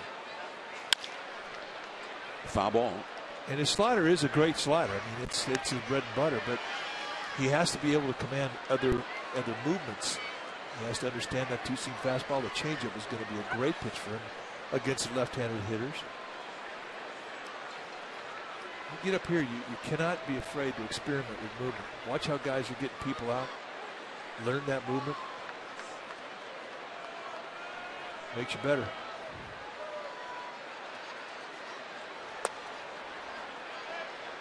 One and two. When you say learn the movement, what do you mean? Like a fastball, there's two types of fastball. A four-seam fastball, which has, from a right-handed pitcher to a right-handed hitter, will have movement that is a little bit of a cut that just sort of leaks away, or it can be straight to a right-handed hitter. Base hit. Hanley Ramirez. He just won't cool down. Well, that's the kind of hit you get when you're hot. You know, it's a ground ball that finds a hole. But you can tell he is hot. Now, this is a two-strike count. That ball is not a hanger. It's off the plate at the knees. Just goes out. Throw the bat head right back up the middle. Get yourself a big league knock. That's his 30th hit in his 16-game hitting streak. 30 hits, 60 at-bats. Andre Ethier now, who has hit a double and flied out to shallow left center. 8-1, the Dodgers are leading. So you mean the pitcher learned the movement that he's got, or that he can get with different grips, that sort of thing? Well, you have, like that last pitch he threw is a two-seam fastball. That has movement that runs away from a left-hander, and that's what you should pitch when you're pitching for a ground ball, which is what he's pitching for. Knee-high movement that's got a little sink, and a good hard slider. Those are your ground ball pitches. There's the slider. Pitchers come up with cutters. They're fastballs that aren't quite as hard as a four-seam fastball, but they have a little 3 or 4 inch slide that runs flat on its break. You get a guy who's got a little loop in his swing like Ethier, who's got a little bit of an uppercut. You can put that cut right at the belt. It's understanding swing type and putting movement to beat that swing type. Off the inside. 2-1. And then, of course, your curveball is a different type of break from a slider. And you can do the same types of movement that you have on your fastball, and you can do that with the changeup. Throw your changeup with a two-seam grip or a four-seam grip. Changes the look of the pitch in the eye of the hitter.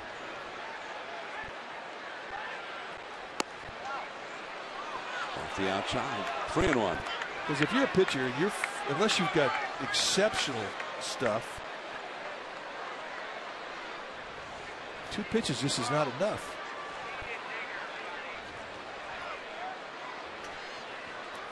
And that's primarily what we have seen in the past from Contos, the 2 pitches. 3-1. There's Pence in a little bit now. And Ramirez will go back to first. Ethier is gone, 2 down. And Carl Crawford will come up. Well, we watched what happened with Homer Bailey. I first saw Homer Bailey come up with the Cincinnati Reds, and he was a 4-seam fastball, big curveball guy, maybe a slider. He added a changeup. He added a cutter. He learned a 2-seam fastball. Now he's got 6 different types of movement, and he thinks he's never backed into a corner. He never gets into a predictable situation where he has to give into a hitter and give him something he's looking for. Right back to Cantos with the slider, and the inning is over. The single by Ramirez and nothing more. 8-1 LA. Brandon Belt coming up.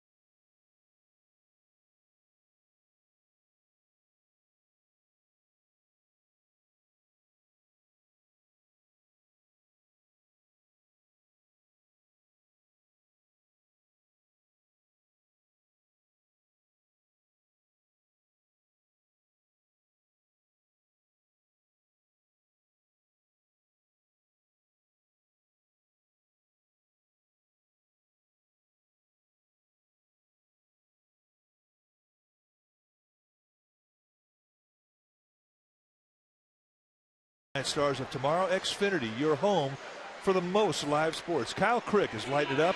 He had an injury earlier to an oblique muscle. He's back healthy now at San Jose. 3 starts since coming back from the oblique injury. He's thrown 15 innings. He struck out 28 with 5 walks, so 15 base runners in those 15 innings, 3 earned runs. The big guy, 6'4", 220-pounder, throws hard.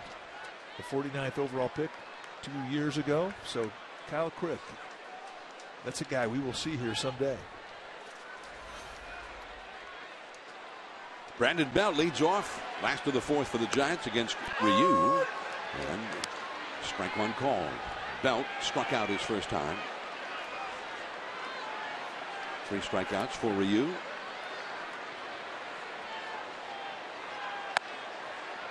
A ball and a strike. Giants are going to get some action going in their bullpen. As the pitcher, Cantos, is due up 4th in this inning. Mike Kickham, the young lefty, will start the throw. 2 times he's got up above the hands of that fastball. He struck him out with that pitch in his first at bat. That's a frustrating pitch because you see it so well. When you get after it, you pull the trigger, you're thinking, I got this one, and it goes right above your hands, and it is a frustrating pitch for big league hitters. And you going right back up there again. And, you go back in and you look at the pitch. And you say, what am I doing swinging at a pitch out of the strike zone? But boy, it just looks so big in that batter's box. Hard to lay off.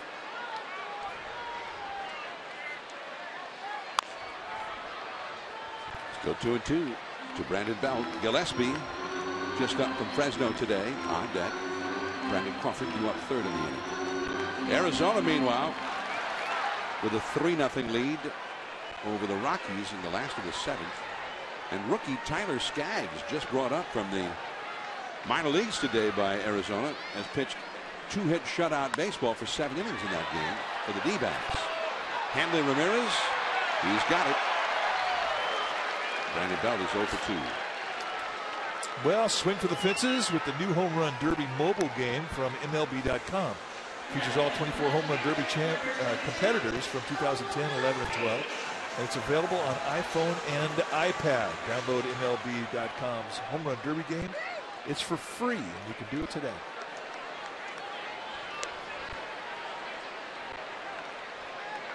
Cole Gillespie. Why do you bring that up now? The home run derby? The home run derby game on the app.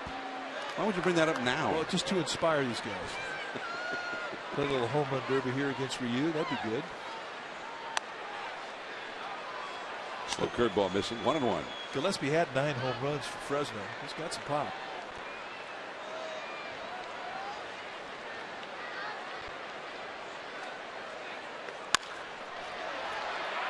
Mark Ellis. And 2 men gone.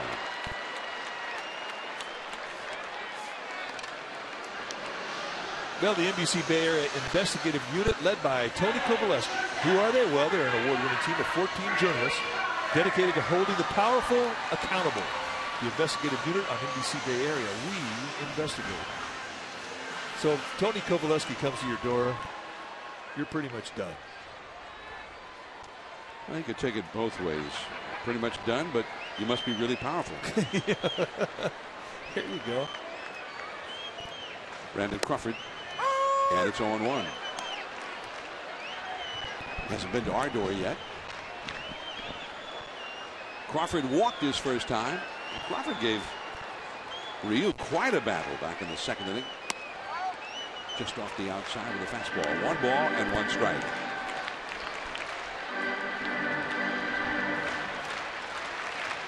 Eight to 1 Dodgers. We're in the last of the 4th inning.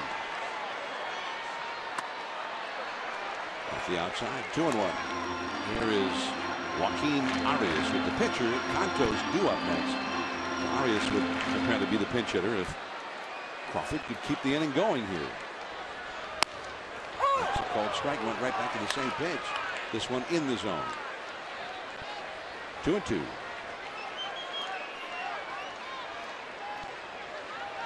Padres lost to the Nationals in Washington today.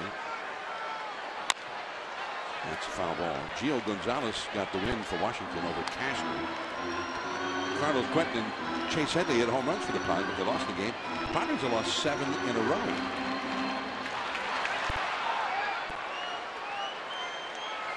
Almost the entire division, except for the Dodgers, was on a losing streak as of a couple of days ago.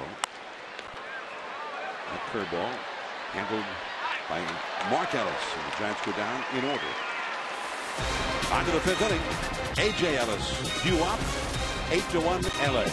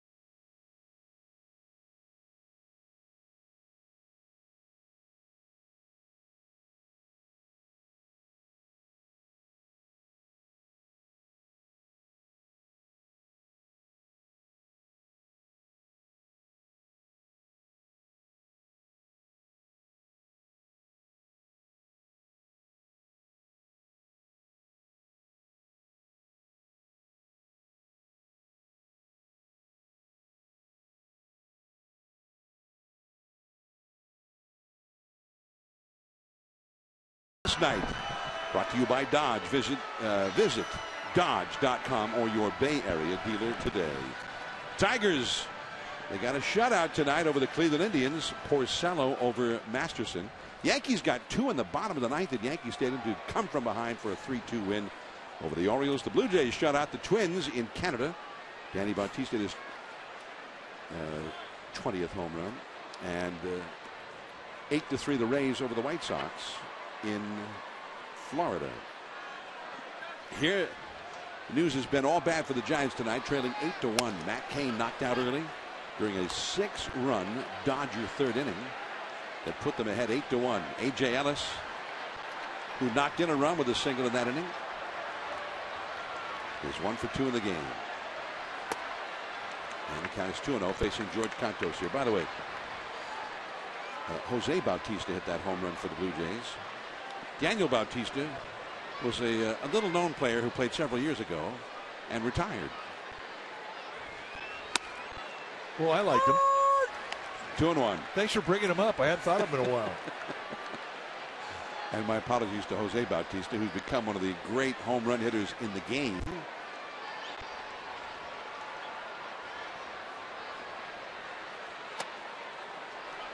Now, this is a big week for baseball. I mean, you're going to have the all-star teams named, and then they're going to tell who the home run derby contestants are going to be. It's always a great month for baseball, July, before we go into the dog days. And it's a walk. So A.J. Ellis is aboard. Here's some other out-of-town scores from the American League ballparks. The Texas Rangers clobbered the Astros in the all-Texas matchup. Beltre, Cruz, and Murphy all hit home runs for the Rangers. 10-5 over the Astros. The Athletics, they just keep right on rolling. And although the Kansas City's got 3 in the bottom of the 9th, the A's won it 6-3. Tommy Malone had a shutout into the 9th inning in that game. Balfour finally came on to get the save. And the Red Sox and Angels playing in Anaheim 2-2 in the 6th inning down there. Kyle Kendrick a home run for the Angels. Uribe. Now Uribe, by the way, apparently the official score gave him credit for a double and 2 RBIs in the 2nd inning. Not a single with a throw to third, but rather a double. Generous call. And then he hit a 3-run triple in the 3rd inning. He's had 5 RBIs in this game against his old team. And I think this is without question his best game against the Giants since he left them. Brandon Belt and Uribe is retired for the first time tonight. By the way, Uribe's all-time personal record for RBIs in a game, 7 against the Cleveland Indians, I beg your pardon, against the Montreal Expos. It was an interleague game when he was with the Chicago White Sox before he became a Giant and long before he became a Dodger. Here is Ryu, who has struck out and singled home a run. He was the first man faced by Cantos, and he ripped a single to right to knock in the Dodgers' 8th run. He shows bunt, takes a strike.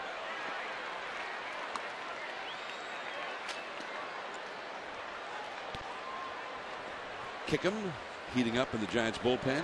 Gamer babes are here. Oh, yeah. Lots of good attitude in that group. If you're a gamer babe, it pays to advertise it. I agree. And tell us where you're from. We've seen gamer babes from Germany, from South Africa, from Australia, from Saskatoon. There's no yawning in baseball, buddy. Sorry. You know, I've been to Saskatoon. Are there gamer babes up there? Yeah. Well, there you go. I'm pretty sure. Although when I was up there, it was in the winter. It was 40 below zero. And you know what? I didn't learn so much about gamer babes in Saskatoon, but I learned that at 40 below zero, yeah, Fahrenheit meets Celsius. Really? It's 40 below in both. So I didn't know that. You learn stuff. You turn into our telecast. You get. It's not just baseball. You get some education. I'm impressed. So 2 down, a sacrifice bunt for Ryu. The leadoff man Mark Ellis will come up. Cantos scheduled to lead off in the last of the 5th inning. So Kickham getting ready. Chance will. I'm thinking pinch hit for him.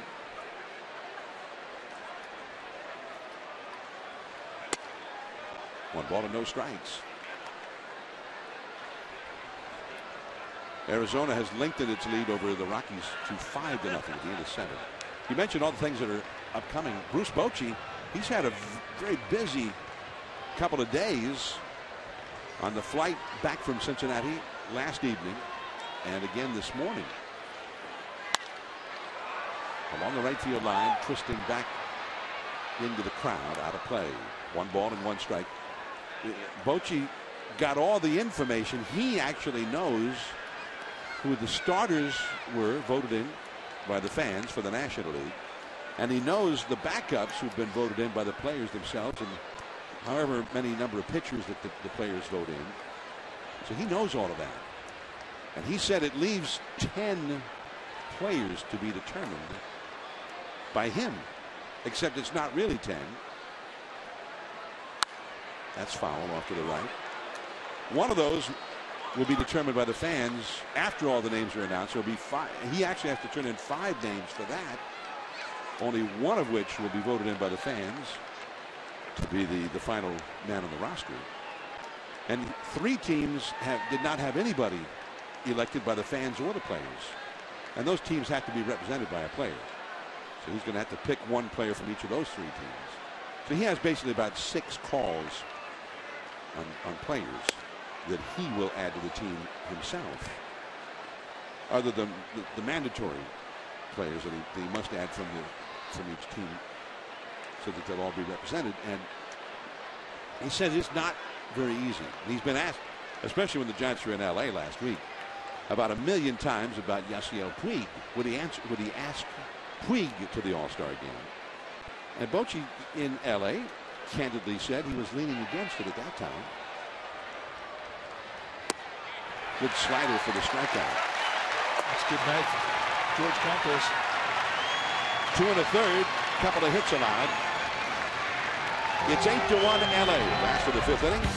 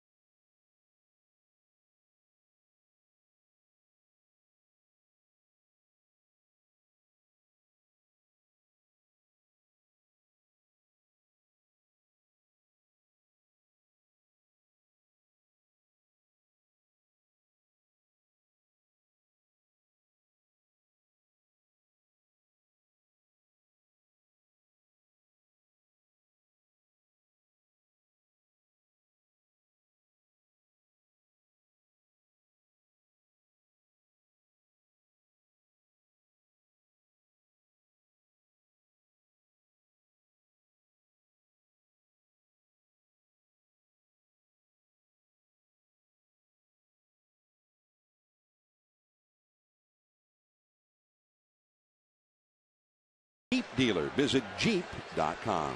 The Pirates, they just keep right on rolling. 6-2 over the Cubs this afternoon at Wrigley. Padres lost to the Nats 8-5. Phillies 5-4 over Atlanta.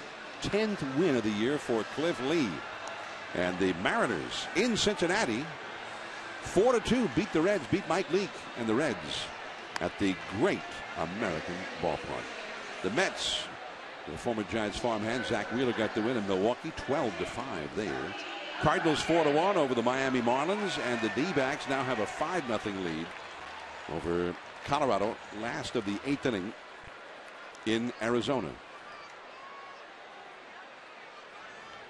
D-backs who won a couple of very long games in New York to finish up their road trip. So they've been losing night after night. Here is Tony Abreu, and Abreu takes ball one outside. Pinch hitting for George Cantos. Abreu, who's hit extremely well right-handed. high pop-up. Mark Ellis out. Puig in. Mark Ellis. One away.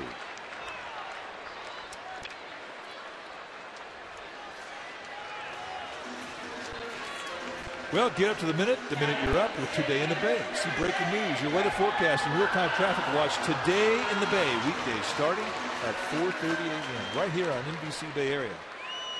What are you doing at 4:30 a.m. in the morning? That's what I'm doing. As soon as you call me and get me up. Okay. Monday, I'll be calling you. Here's a foul off to the left. You shouldn't have said that. It would be worth it just to hear that you were actually up at 4:30.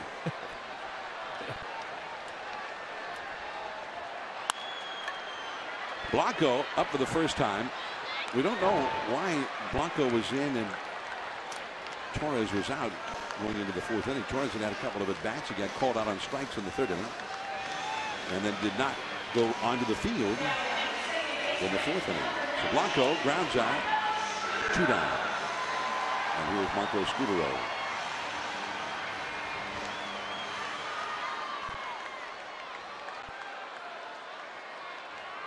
Scutaro has walked and singled against Ryu. Just a bit low.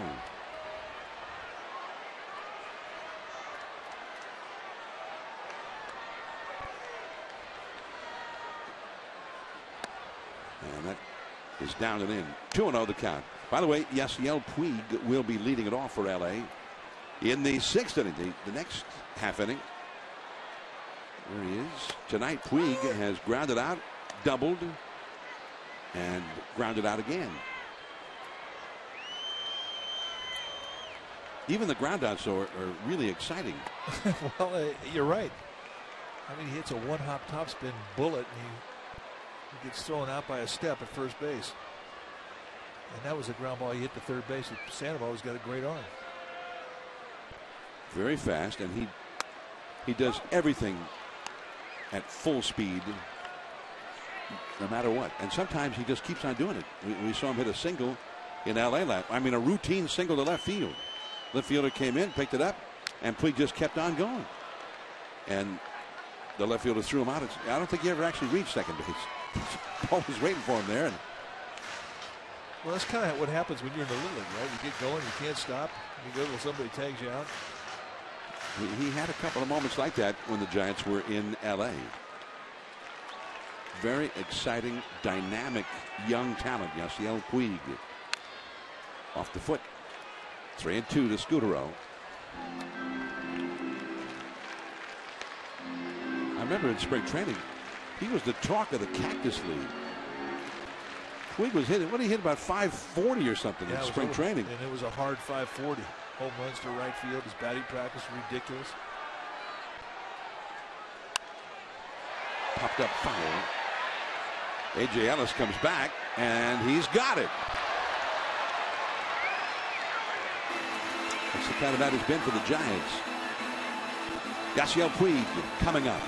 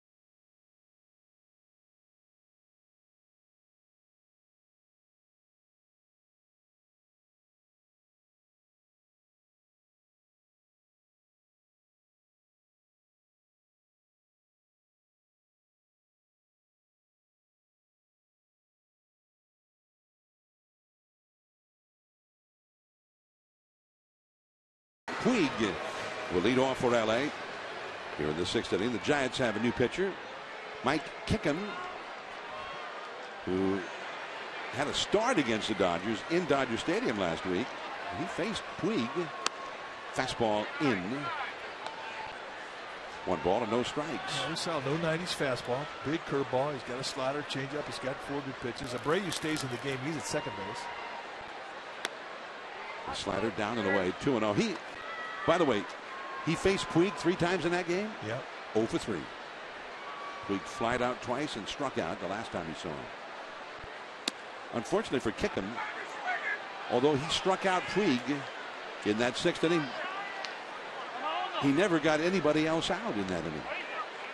Dodgers ended up scoring 4 runs, 6 total.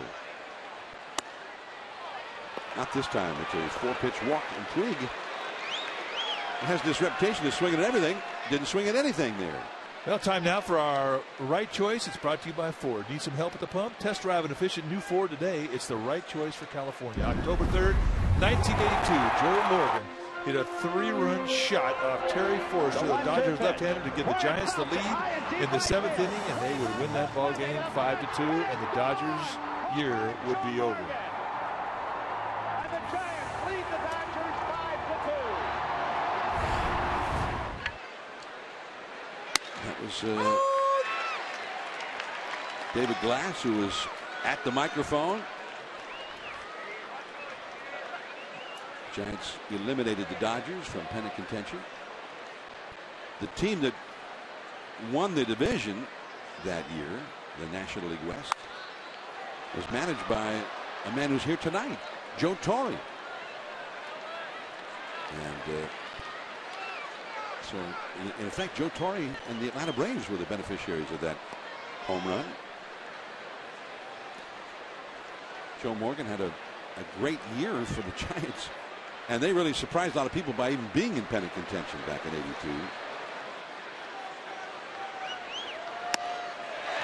Fastball to strike out Adrian Gonzalez. So 4 straight balls to walk Puig, and here a 3-pitch see ya. Good morning, good afternoon, and here's good night. Fastball, grab some pie and eat. So that'll give Mr. Kickham a little confidence. I mentioned the 3 starts that Kickham has had, all on the road. This is the first time he's ever been able to wear the home creams and pitch here in front of 41,000 faithful. The red-hot Hanley Ramirez now has had 2 more hits in this game, plus a walk. And he was off balance there, fouling one back into the crowd. Strike 1. Hanley not often off balance these days. 16-game hitting streak, and with his 2 hits tonight, 30 hits and a .500 batting average during the hitting streak. Of course, he's hitting .418 overall. Puig-like. It's also his 30th game, just as it is for Puig. A ball and a strike. You know, really, if I was Hanley Ramirez, remember his family or whatever, his agent. If they're talking Puig, I want him to talk Hanley for the All-Star team. Played just the same number of games, hitting just about exactly the same, with a much longer big league career. Well, I think you make a good point, but I think right now Ramirez is enjoying being kind of out of the limelight. Let Mr. Puig have his way. Let him take the headlines. I think so too. Puig, when he first got up, he was doing amazing things every night. But the Dodgers weren't winning every night. They had a losing record even after Puig arrived for a while. But Hanley Ramirez got back, and then more recently, Kemp has gotten back. That's deep into center field. Way back there, and Blanco. Puig was all the way at second base, and he sprints back to first. Well, one thing that Vince Scully said about Puig, the first couple of games that he came up to the big leagues with the reputation of being a 5-tool guy, he showed it right away. He showed it with the power. He showed it with opposite field power. He was hitting for an average. He was stealing bases. and then he showed it with the arm. Watch this throw to first base. This ended things. That's the way the game ended right there. And that wasn't his best throw. So right away, everybody in the National League West were saying, who is this guy? And he was worth watching. Andre Ethier, ball one from Kickham. Ethier has doubled and twice flied out. He's 1 for 3. 8-1 LA. We're in the 6th inning. Puig at first. 2 down. Well, what do they say that he hit his first 4 homers in his first week in the big leagues were all on different pitches and to different fields. That's an infield hit for Ethier, and Puig made sure that Crawford had no other option but throwing to first as he sprinted into second. Now, one thing you do as a middle infielder, you check the guy at first base. You know what type of speed he has. So as soon as this thing went to his backhand, Crawford's thinking first base. And I don't think he ever really got a good grip on the ball as he got his arm to throw initially, because he had to re-grip. Just a little bit of a block there. There's the speed you're talking about from Puig. But Crawford knew before he even got the ball that there was not going to be a play at second. And you have to do that. You have to anticipate those things. There's Carl Crawford in the spot that Kemp was in when the game began. 1 ball, 1 strike to Crawford. Crawford just back from the disabled list today. They sent Scott Van Slyke back to the minor leagues to make room for him. Kemp ended up walking in the 2nd inning. But before he walked, he had a swing and a miss and seemed to be in pain with his left shoulder. Stayed in, and then Kane could not throw him another strike. He ended up walking, but he did, after he played the field in the last of the 2nd inning, he did not bat in the 3rd. It was Carl Crawford who went up there as a pinch hitter for him. Carl Crawford, longtime Tampa Bay Ray, started there, went to the Red Sox, and then was part of that huge trade with Boston last summer. Good breaking balls and good cutters off that fastball from Kickham. Really has taken the legs out of every swing from Crawford. Crawford has not had a very comfortable at bat.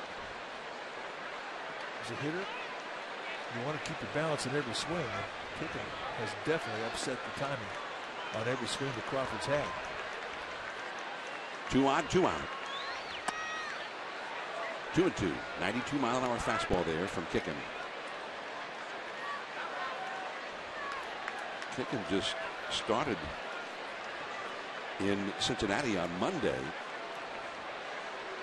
Threw 70 pitches in that game, but did not get out of the 3rd inning. And a foul along the left field line back into the crowd. 2-2.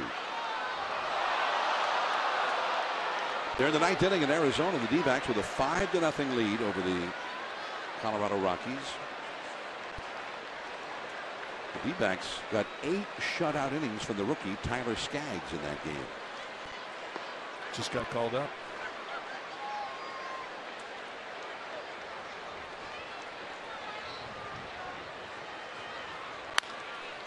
And that's pulled foul.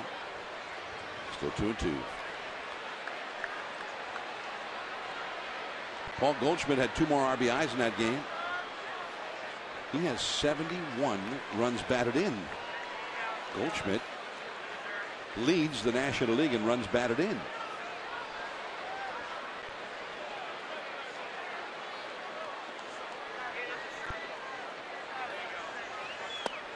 Full count, 3-2. Yeah, really, when you think about it, Crawford's done a pretty good job to get this count to 3-2. He's fought off a lot of fuzz. A.J. Ellis, the right-hander, on deck.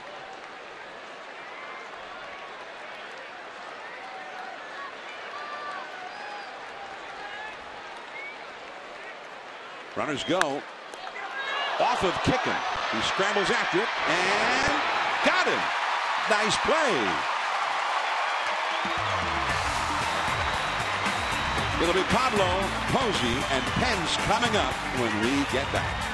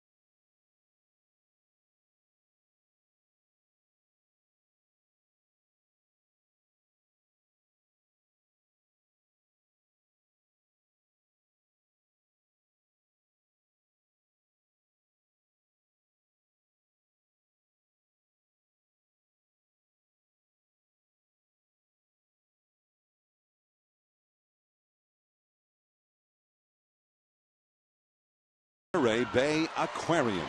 It's sure to open your eyes, expand your mind, and delight you and your family.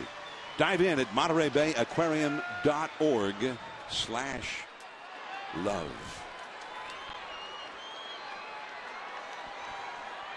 Here is Hyunjin Ryu, who has not yet beaten the Giants. It's his 4th start against them. He's got a pretty good shot so far tonight. He's ahead 8-1. Pablo Sandoval. That's called a strike. And Pablo, I don't think like that call. Pablo hit a double off the Willie Mays wall in right field this last time. He's 1 for 2. Just off the inside.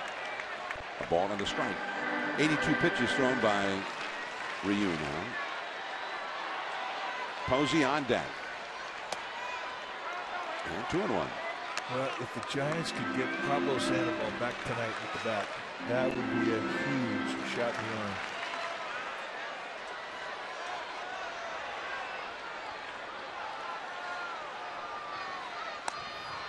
The changeup is too high. 3-1. Well, the ball he hit off the wall in right field really took off, and that's the best contact that he's had since he got back from the disabled list. Oh, yeah, you bet.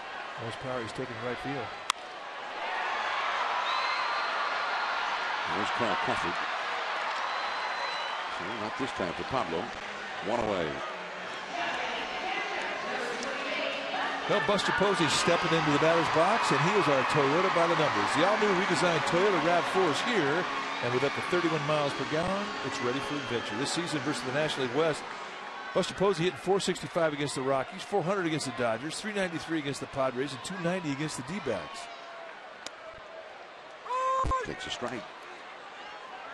Tonight he has walked and popped out to second. That's one big reason why the Giants are 23-17 within their division.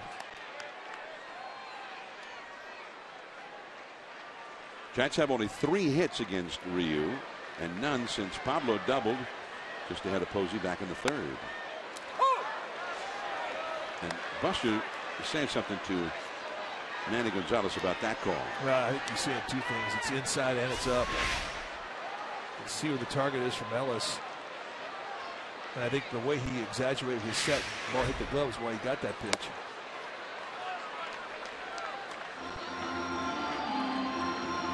But Posey really reminds me a lot of Jeff Kent. Jeff Kent would always have dialogue with an umpire, but you never could see it from the stands. He was always very humble in the way he kept his head down. Uribe. Number 2. Posey is 0 for 2. Giants baseball is brought to you in part by Jack in the Box.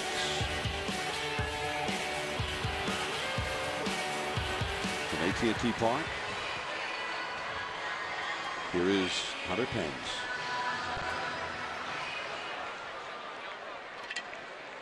Could use a couple of breakfast jacks right now. You sound pretty good. Pence has hit into a force play, knocking in the Giants' only run. And he is struck out looking.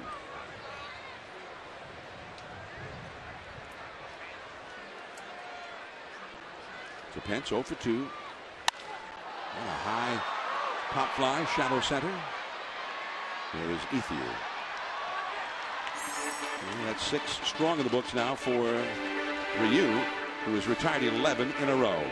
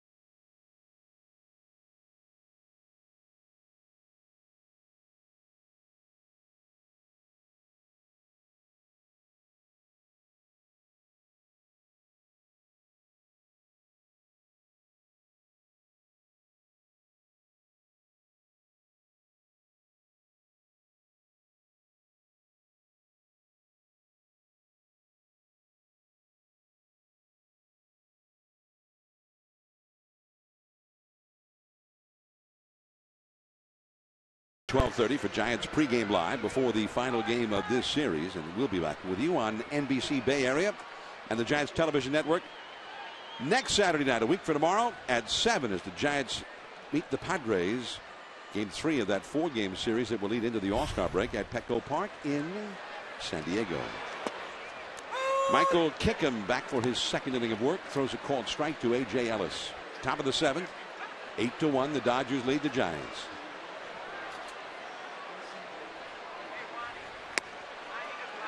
On 2. Changed up on him there.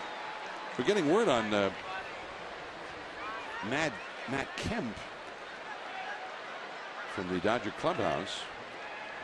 Something about the AC joint in his left shoulder. Some irritation on the AC joint.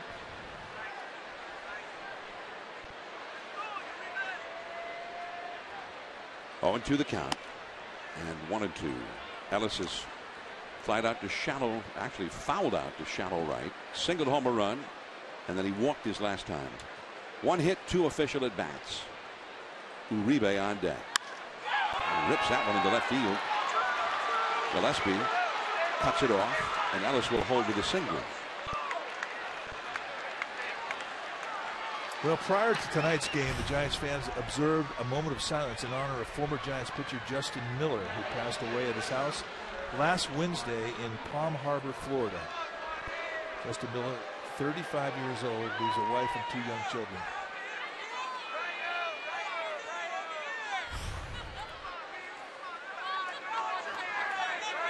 Very tragic, only 35 years old. And Justin Miller also at one point pitched for the Dodgers. He pitched for a few teams in Major League Baseball. Pitched well for the Giants. Yeah, good guy too, good teammate. So sad. Uribe. He's been the big hitter for the Dodgers tonight. Came up with the bases loaded in the 2nd inning and 1 out and hit a 2-run double. The bases were loaded again when he came up in the 3rd. He hit a 3-run triple. 5 runs batted in. He popped out his last time. He knocked Matt Cain out of the game with his triple in the 3rd. Cain lasted only 2 of the 3rd innings. A ball and 2 strikes. I think Uribe was dreaming of this game on this night ever since he became a Dodger.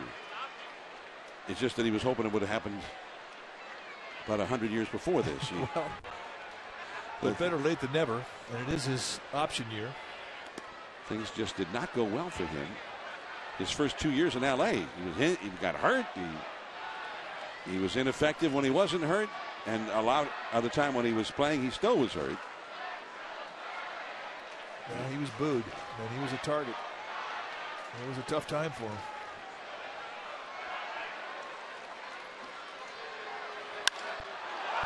Deep left center field. Gillespie back. It's gone. And that makes it 7 RBIs, equaling his career record. Juan Uribe has knocked in 7. He only did that one other time when he was an American leaguer with the Chicago White Sox. 7 RBIs for Uribe here in San Francisco. Both hits this inning have come in 2-strike counts. And he knew it. The signature bat flip of Juan Uribe, Giant fans know all too well.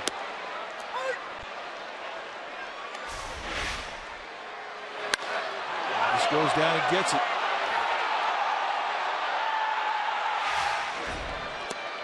(10-1) Dodgers, and Uribe has knocked in 7 of them. Up in Montreal, a little over 9 years ago, he had 7 RBIs in a game. June 19th, an interleague game, the White Sox against the Expos. I mean, that's 2 weeks worth of RBIs for most guys. Well, and for Uribe, he only had 20 RBIs all year. 35% more RBIs added to his total in just this one game, his season's total.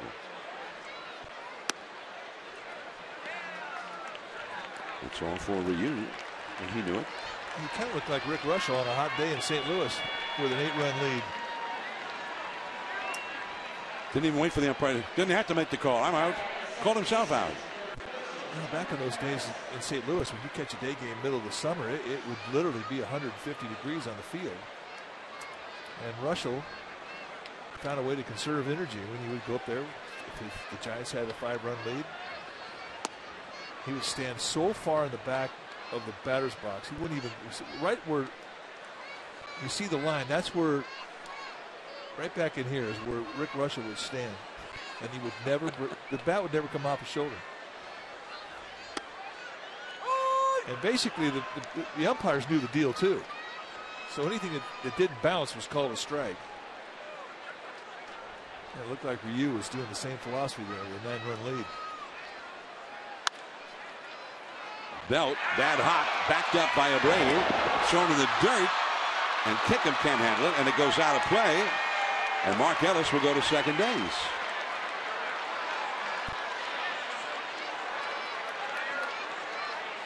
They're gonna charge Belt with an error for letting it go past him, and then an error to Abreu for allowing the runner to go to second.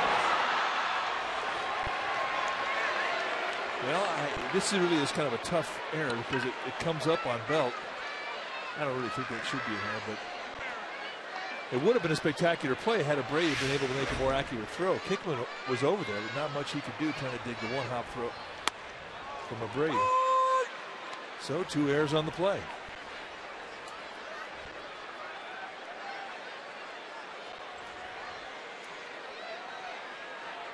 The thing is that it would have been a great play by Abreu, and maybe that's what the official score is saying. But if he'd made a good throw to kick him, he would have been out. And there would have been no errors on anybody. And Belt, instead of an error, would have gotten an assist. Well, tonight, hey, 2 errors on the same play to 2 different guys? Fine. Whatever. It's been that kind of a night. Only 2? And over to third base goes Mark Ellis. Rarely has Ellis done so little in a plate appearance and gotten so far on the bases.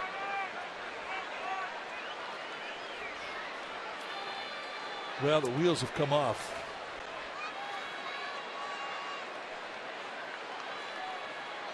And when you start stacking up errors, that's when fans start to lose patience. And there's a very quiet exodus in this ballpark right now. Yasiel Puig. Puig walked against Kickham back in the 6th inning. The man he has yet to get a hit against. 2-2 the count. Kickham, who in the big leagues this year came into the game tonight with a 13.94 earned run average. He's given up 2 runs in this inning and in an inning and a third in this game. But Puig goes down against him again. He's 0 for 4 now with a couple of strikeouts. Well, Puig can't figure out 2 things in the big leagues. 1, Mike Kickham. 2, he can't figure out how to stay away from walls because he has taken a beating here in Colorado. He hyperextends his leg and bangs his shoulder. And this is after he's already had a couple of run-ins with the wall in Dodger Stadium. Adrian Gonzalez. Crawford's got it cleanly. Mark Ellis stranded. Brandon Belt coming up. It's 10-1 LA.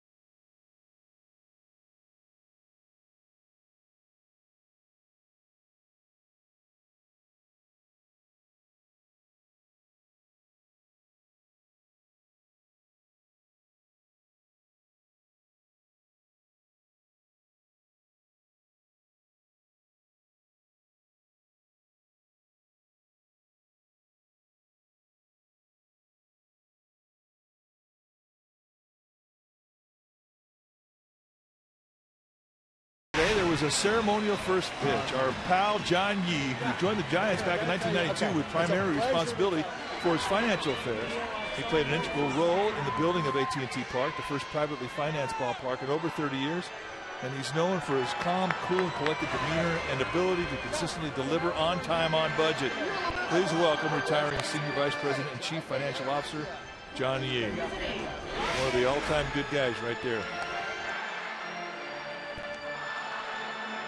So how'd you think he did on the first pitch? He had a very good catcher, framed it beautifully, and he didn't just drop down to his knees to do some ball blocking. He moved up and caught it. So no bounce. No bounce. That's at least a B. Well, for years, StubHub has been the place to find great Giants tickets, find great seats for this weekend series. Tomorrow and Sunday, there's still tickets available against the Dodgers on StubHub. This season, you can get more with your tickets thanks to StubHub Fan Rewards. So get to StubHub and grab your seats today.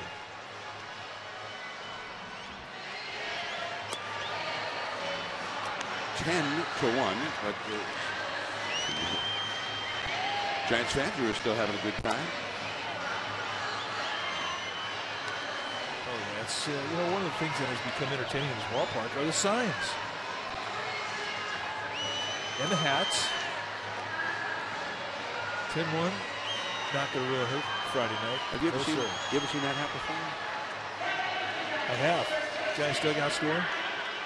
They got a great bunch of warm hats, understandably. So if you're ever going to, say, be up in the Andes,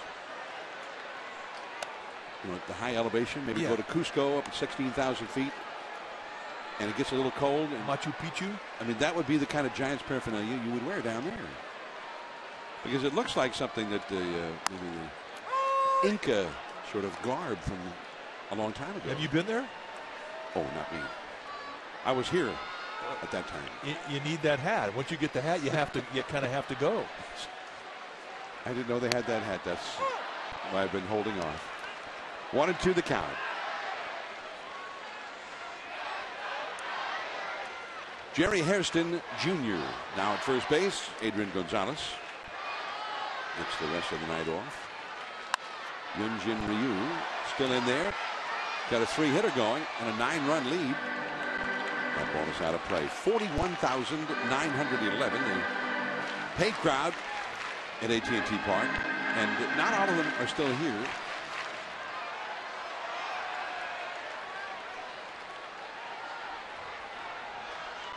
Brandon Belt has struck out and fouled out to third. 2-2.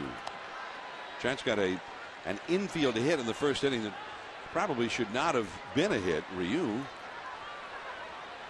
just didn't get a good grip on it and threw a changeup to first. And then 2 more hits in the third, a single by Scudero and a double by Sandoval off the right field wall. And they haven't had any hits nor base runners since Pablo's 1-out double in the third. 11 in a row retired by Ryu. Going back, Crawford, and no. The carom played by Ethier. It's a double for Brandon Belt.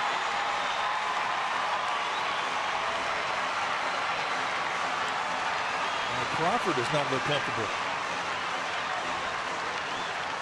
Just back from a hamstring, and the Dodgers cannot like the look of that. Well, this is what the Giants are excited about with this swing of the bat. Driving it over the head of Crawford. I'm not really sure what he hit. May have been that he jammed his wrist or something when he hit the wall. I don't think it was a face plant.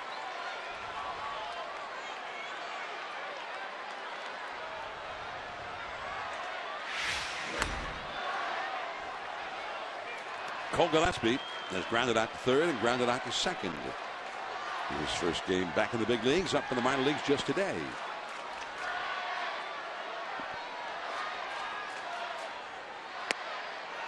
Changed up. 1-1 the count. Well, Ryu pretty much has been able to do just about everything that he wants tonight. The best pitching that he's shown the Giants is when there have been scoring opportunities. Dodgers have action in their bullpen. A guy the Jets have never seen. Down the left field line, Crawford. Nice catch! Crawford has won Gold Gloves in the American League, and he showed why right there. Although it doesn't look like he's having that much fun. Well, that's the face of misery right there. But I'll say this. That's a big league catch right there. I mean, he timed this thing perfectly. He may have jarred his shoulder when he hit the grass. Watch the right shoulder. Does not look comfortable. Well, he's taking a beating out there right now. But you know what, though? I mean, if I'm pitching, the guy does a dive play like that for me in a 9-run ball game. I want that guy playing for me. Nice play. So Gillespie robbed of a hit. Brandon Crawford looked at a strike. Crawford has walked and grounded out to second. Dodgers in their bullpen have a young right-hander just recently called up in the minor leagues by the name of Jose Dominguez. And we're told that Dominguez is no stranger to a fastball at 100 miles an hour. Nice to see this guy. A ball and a strike to Crawford. Abreu is out on deck. There he is, Jose Dominguez.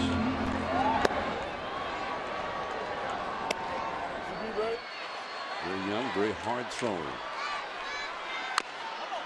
Off the foot, ouch. So Crawford will try to shake it off. 1-2 the count. Let's see where it hits. I don't care where you put the pad, it always finds a spot where there is no pad. It comes down right above the pad on the shin bone.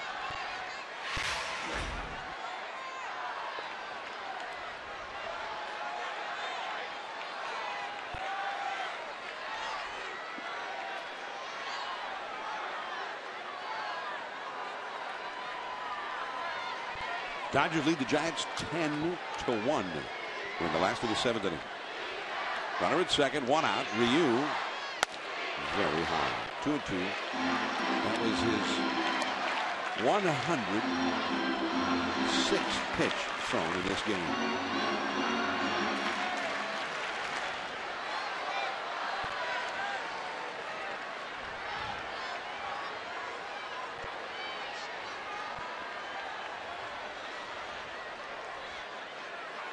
Finally, Crawford backs away.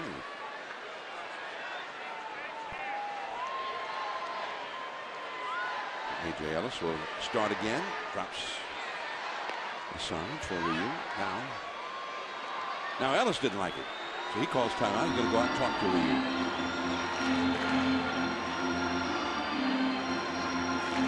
I don't know how much English Ryu knows. But apparently there was definitely some communication. There may have been a problem with the signs. Maybe Ellis may have thought that the Giants were giving him, so they got them changing up. Usually when you do that, you bring in a middle infielder to let them know. 2-2 the count. And a little pop-up. Uribe in foul ground. So Crawford is 0 for 2. And bad news continues for him. He's hitless in his last 23 at-bats now, and only 2 for his last 30. So here comes Mattingly with the flame-throwing Dominguez ready in the bullpen. And Ryu is out of this game, departing with a 10-1 lead in the last of the 7th inning. We'll be back.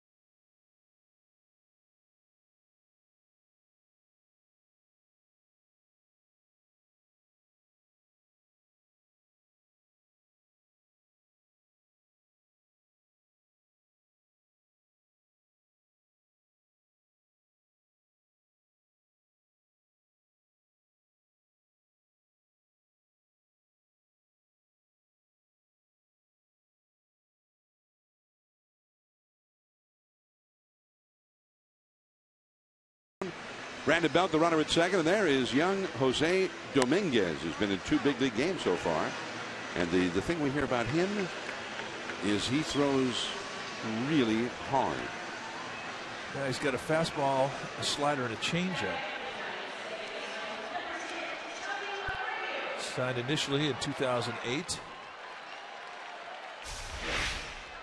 Now watch his motion as he was warming up. Stepped in a hole, had a little bit of an ankle roll. Not a problem. Tony Abreu, switch hitter, batting left-handed now. That's an easy 98 is what that is. So far, you believe that he does probably throw real hard? Oh, no question.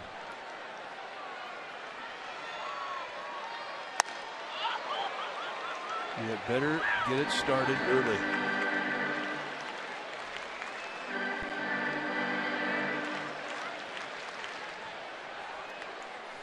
This guy, at the start of the season, he wasn't even in big league camp. He just lit it up, found the strike zone, and here he is. Base hit to left field. Abreu hits one of those 98s and gets an RBI single. That run charged to Ryu. It's 10-2 LA. And you say, why would Tim Flannery risk throwing out the runner at home when you're down by 9 runs? Well, he knows that Carl Crawford has no arm. So once this thing finds its way through the left side of the infield, no hesitation whatsoever from Flannery. That's just an example of a third base coach knowing the opponent, what he can and cannot do. He's taking advantage of the guy's weakness. If Crawford had an even average arm, he wouldn't have sent him. Here is Gregor Blanco. And ball 1 at 98. Dominguez is 21 years old, from the Dominican Republic.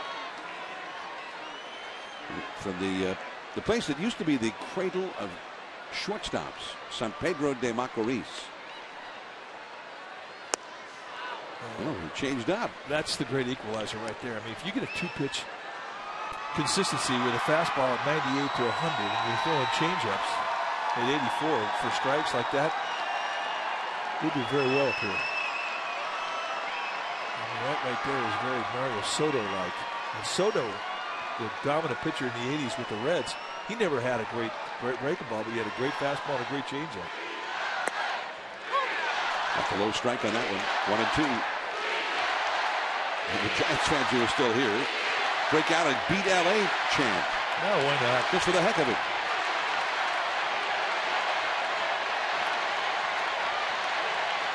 One and 2 to Blanco.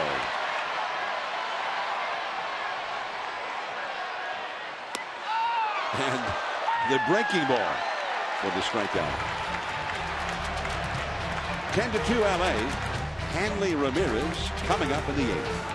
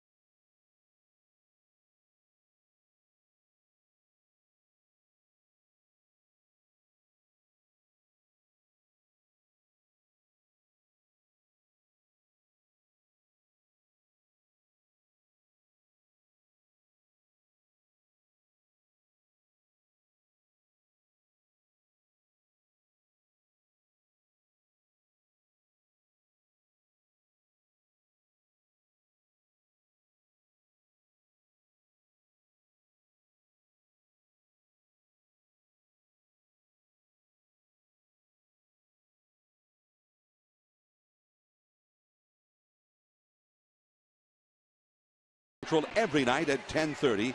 And tonight, right after the game. Comcast Sportsnet, authentic Bay Area sports. There's the look from McCovey Cove and the Port Walk up into the ballpark. The Dodgers lead the Giants 10-2 as we head to the 8th inning. Mike Kickham back for his 3rd inning of work as Hector Sanchez has gone into catch, replacing Buster Posey. Well, it becomes a maintenance game. Chance for Hector to get behind the plate. He'll get an at-bat in the bottom of the 8th. Nick Punto is going to pinch hit for Hanley Ramirez here. So Hanley extended his hitting streak to 16 consecutive games with a single and a run batted in back in the 3rd, and he added another hitter after that. Hanley went 2 for 3 and has 30 hits during that 16-game hitting streak. It's the hottest hitting streak we've seen since Marco Scutaro. That's about what Marco was doing, hitting about 500 and having about 2 hits a game on average earlier this year. Andre Ethier on deck. Base hit into right field for Punto. The big night for LA, of course, for the former Giant Juan Uribe, who is due up 5th in this inning. He's had a double, a triple, and a homer since the Dodgers moved to Los Angeles and the Giants moved to San Francisco. And that was for the 1958 season. The Dodgers have had only 2 cycles achieved. And you know how some people will say, wow, he's got a single, a double, and a homer. He only needs a triple. And he's got the cycle. Only. Just that. That's it. Yeah, just a simple triple. But Uribe only needs a single. Well, if you asked a hitter who's sitting on a double, a triple, and a home run, if he would like a cycle or if he'd like a double, a triple, and 2 home runs, he'd tell you to stick the cycle in your ear. It's just more sort of a conversation piece because any one of those results, and if he gets another at bat, that would be a better night than a cycle for him.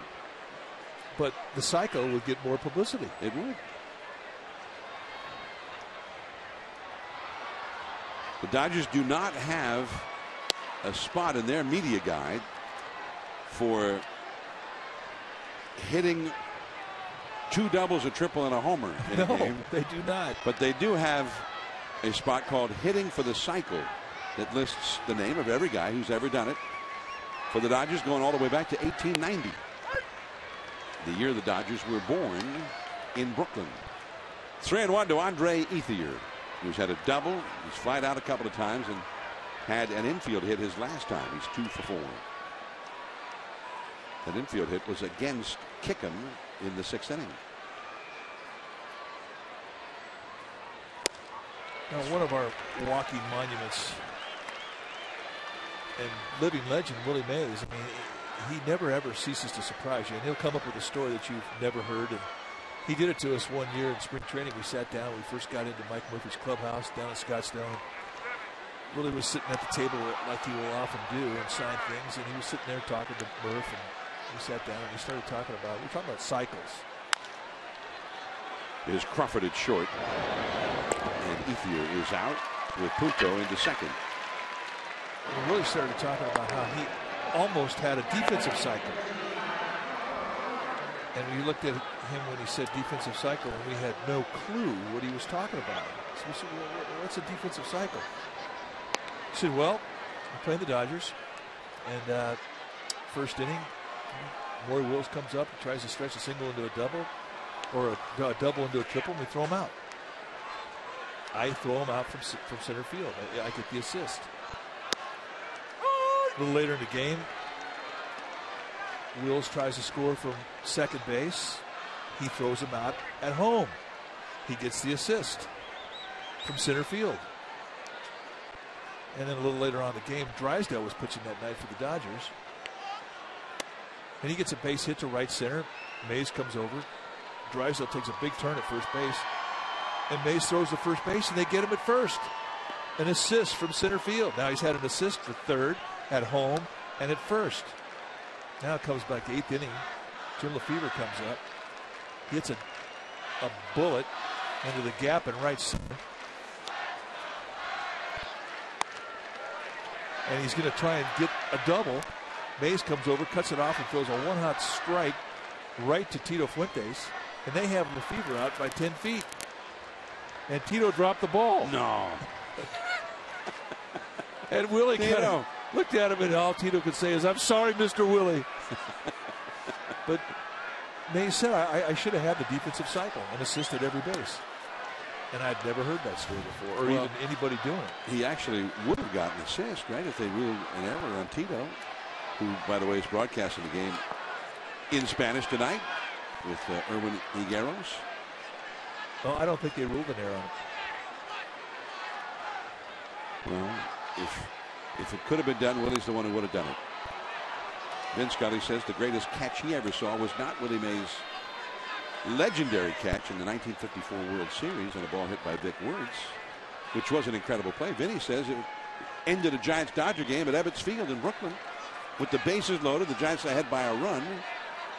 In the gap in left center field, Willie raced back, and then the warning track was made out of cinders. Made a headlong dive, caught the ball, skidded across the cinders, and banged his head against the brick wall. They didn't have padding in those days. He was out cold. And they all went over to see if Willie held on to the ball. Not, "Willie, are you okay? Is Willie dead?" They saw he had the ball in the glove, and they held it up for the umpire. Out, game over. Somebody want to see if Willie's okay now? Oh, yeah. But Vinny said that was the greatest catch that he ever saw, and he believed it was Willie's greatest catch. You know, you mentioned the cinder. They didn't call warning tracks back then. They were cinder paths. And when you would step on the cinder path, when we first got to Wrigley Field, when I first got there in 1977 or 76, the Cubs had a cinder path.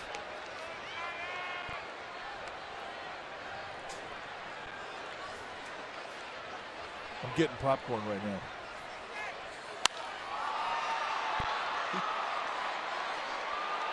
This is Hunter Pence.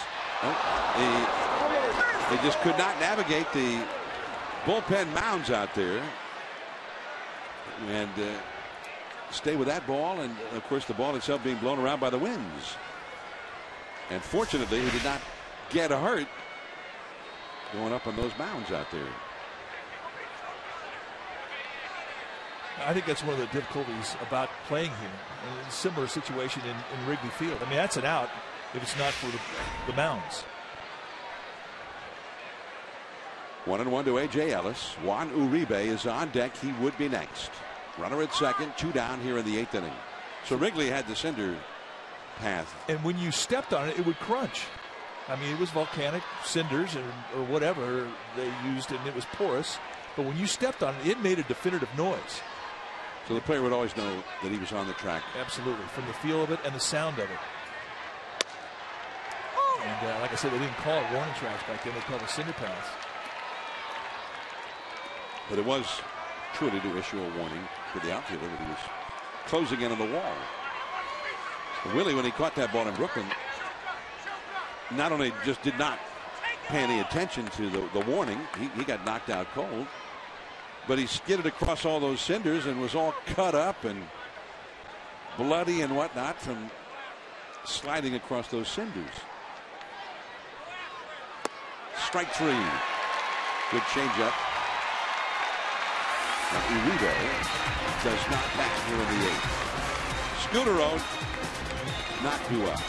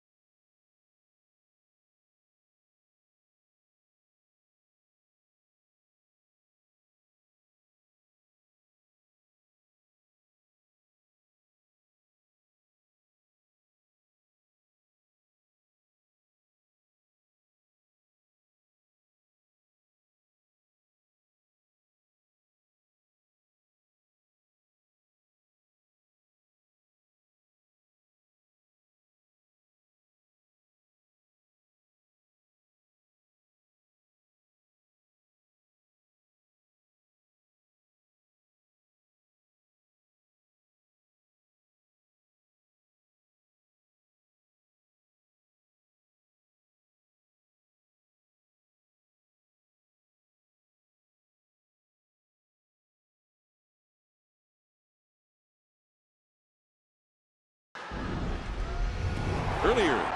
Ryan Vogelsong trying to come back from his injury.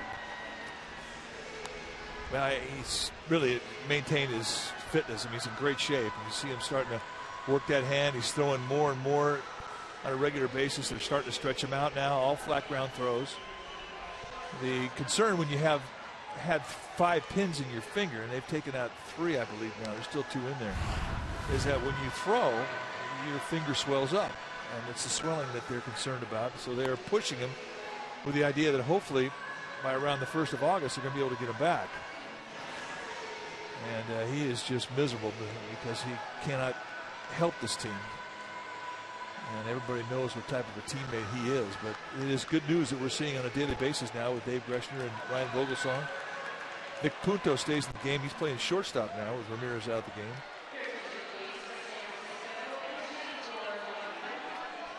So Punto, who had a pinch hit single in the first half of this inning, batting for Hanley Ramirez.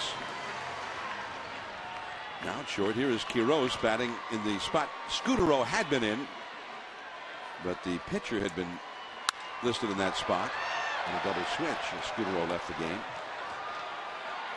In the 6th inning, as Quiroz fouls one off the right field line, facing the young, hard-throwing right-hander Jose Dominguez from San Pedro de Macorís in the Dominican Republic.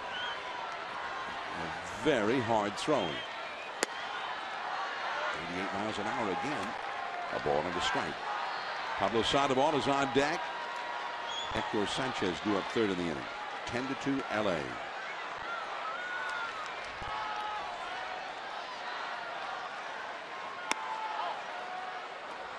Well, what we saw from Dominguez in the last inning, we saw a very good changeup and a very good slider. The slider would strike out Gregor Blanco.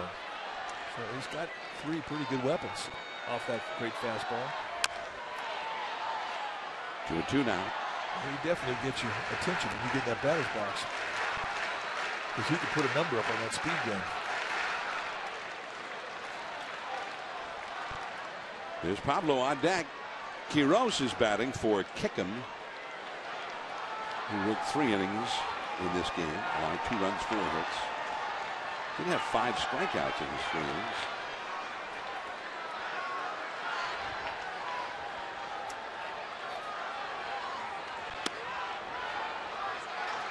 Full count now. I wish everybody could stand in the batter's box and see the difference between a 90-mile-an-hour fastball and a 98-mile-an-hour fastball. Well, they've not lost their spirit out there. Along the right field line, Krug cuts it off. And there's that arm running away from the infield into the corner and still firing a one-hop throw to second base. Pablo did a double back in the 3rd inning and hit it well to the opposite field. He really backspins this ball. He hasn't done this right-handed in a long time. During this dry spell that he's been in, the right-handed at-bats really have been more geared for singles and not extra base hits. But that was a positive. Now he'll bat left-handed.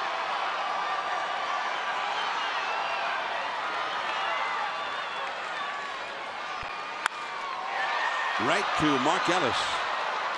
As Quiroz quickly gets back.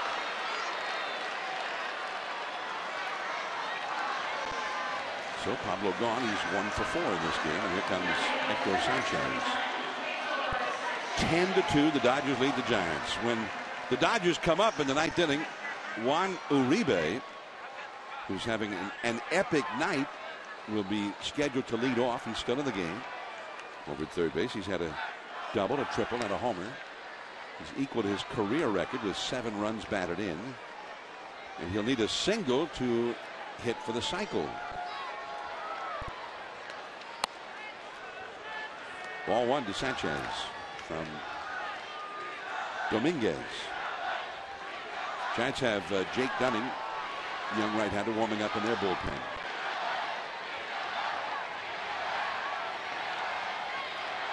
Ten runs, 12 hits for LA, 2 runs, 6 hits for the Giants. And the bat snaps in 2, but it's a transverse break. Well, You know one thing about looking at that piece of wood, Hector Sanchez does not cork his bats. Look at Sammy Sosa broke a bat like that, and there's all this cork in the middle of it. The ball hits right on the label and just blows it up. That is the weirdest feeling because you have 32 ounces in your hand, and all of a sudden you got about 7 ounces in your hand. Sammy got suspended when they found the cork. He should. He was cheating. And he said that, oh, that's just a bat I used during batting practice, you know, to put on a show for the fans. But I don't use it in the game. It was a mistake. Yeah, right.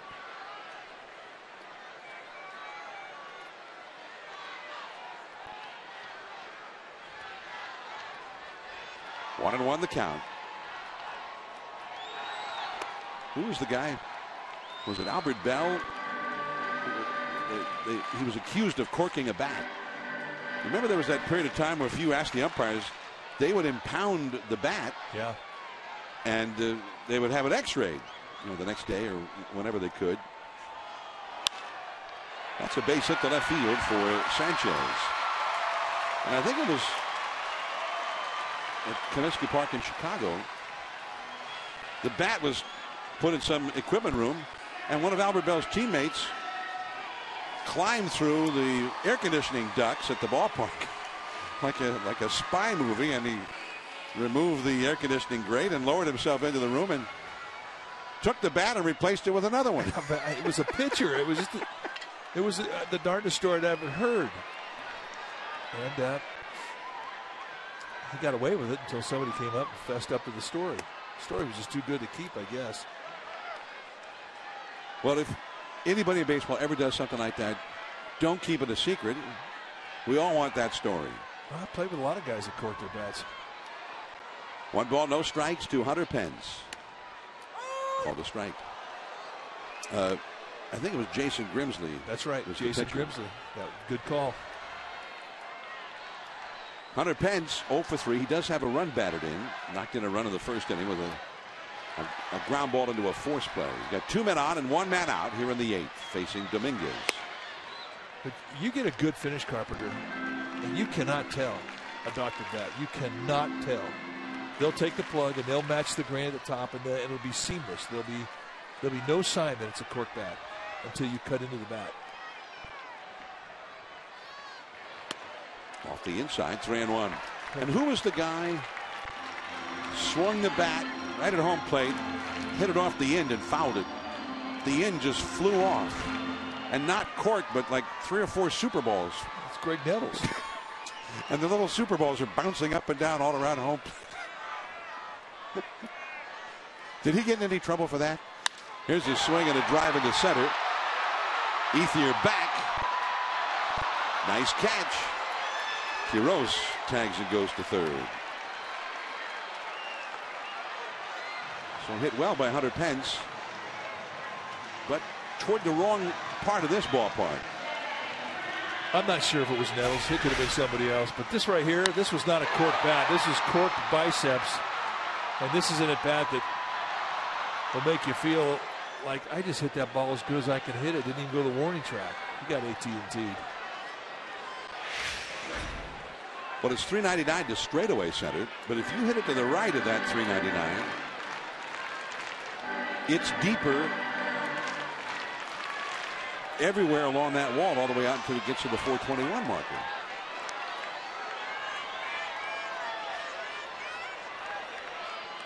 Here's Brandon Belt, and that's ball 1. Runners at first and third, 2 down, last of the 8th. Giants are trailing 10-2. Belt doubled off the left field wall in the 7th inning and scored a run for the Giants. He's 1 for 3.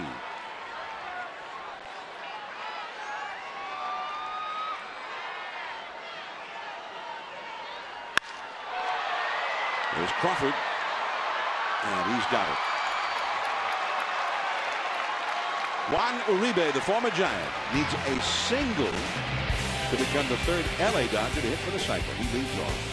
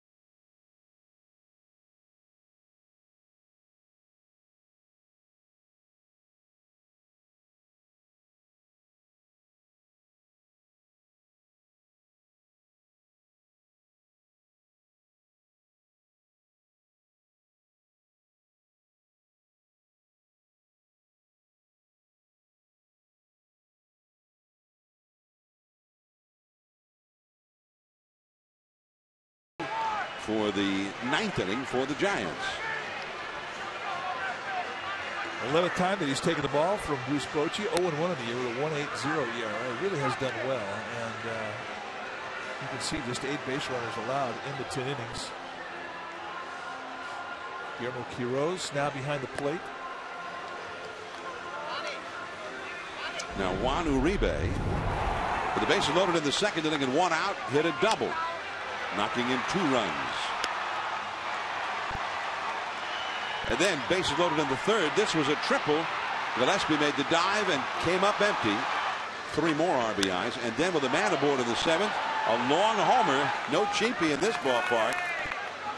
And so Uribe not only with a double, a triple, and a homer, a single shy of a cycle, but, and this is about 100 times more impressive, the most RBIs by a Dodger, by a Los Angeles Dodger, ever against the Giants. And the most by any Dodger going back to the Brooklyn days since Babe Herman had 7 against them in April of 1930. The RBI didn't become an official stat until 1920. So I suppose it's possible that somebody had that many or more before that, but Uribe's had quite a night and has made some Dodger history. The ball and a strike. And the way Uribe, things have gone so badly for him as a Dodger until this year, I think he'd like to just keep it going right here. 2 really, really bad years, injury plagued and just totally ineffective. Nice slider. Now a 1-2 advantage, and a lot of his damage tonight has come in 2 strike counts. And I think that's the one thing that hitters pride themselves most in, especially when you're putting up extra base hits in 2 strike counts, which he has done tonight.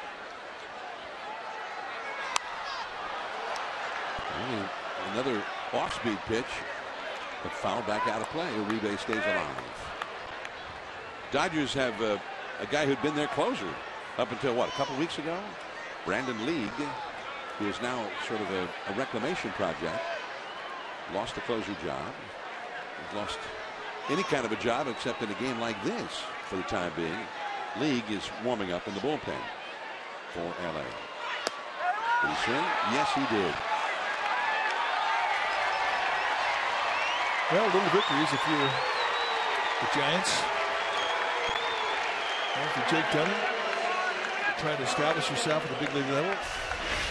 It's a big strikeout for him. Did he go? Oh, yeah. But here's that ball off the wall. Yeah, I don't think it would have been a homer, but yeah. 399. Here is Dominguez. And it's 0-1. Dominguez batting for himself here. He's thrown 25 pitches in an inning and a third. With relief for Ryu. Guarantee he had to borrow some batting gloves. Probably a bat and a helmet, too. Where was he going when that pitch was coming in? Ah! He may have explicit instructions to not swing the bat. This may be the only at bat he ever gets. The pitch before that, he started backing up toward the Giants' dugout as the pitch was coming in.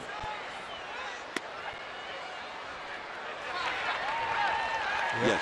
Yes, you may leave now. That's a rough at bat. First big league at bat, and you got to take it. Quite a risk to find there. So 2 down, and here is Mark Ellis. Well, my favorite was the one. When was it? A couple years ago. Maybe in Houston, maybe last year. Or was it Milwaukee? One of the indoor ballparks, retractable roof parks. And Santiago Casilla came up to bat. And he stood in the extreme back corner of the batter's box, where it didn't look like he could reach the plate with his bat.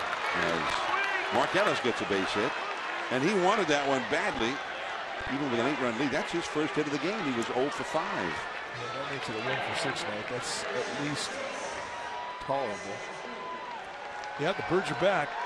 And what happens when you have a game where the Giants fall behind to a big lead? A lot of people leave. The Birds come in. And they start feasting. Well, it's another chance to see Yasiel Puig. He hit a double back in the third inning. That started the 6-run inning that opened this game up. Brandon Crawford over to Abreu at second with a force out. Mark Ellis retired. A force out hit into by Puig. Giants coming up last of the ninth.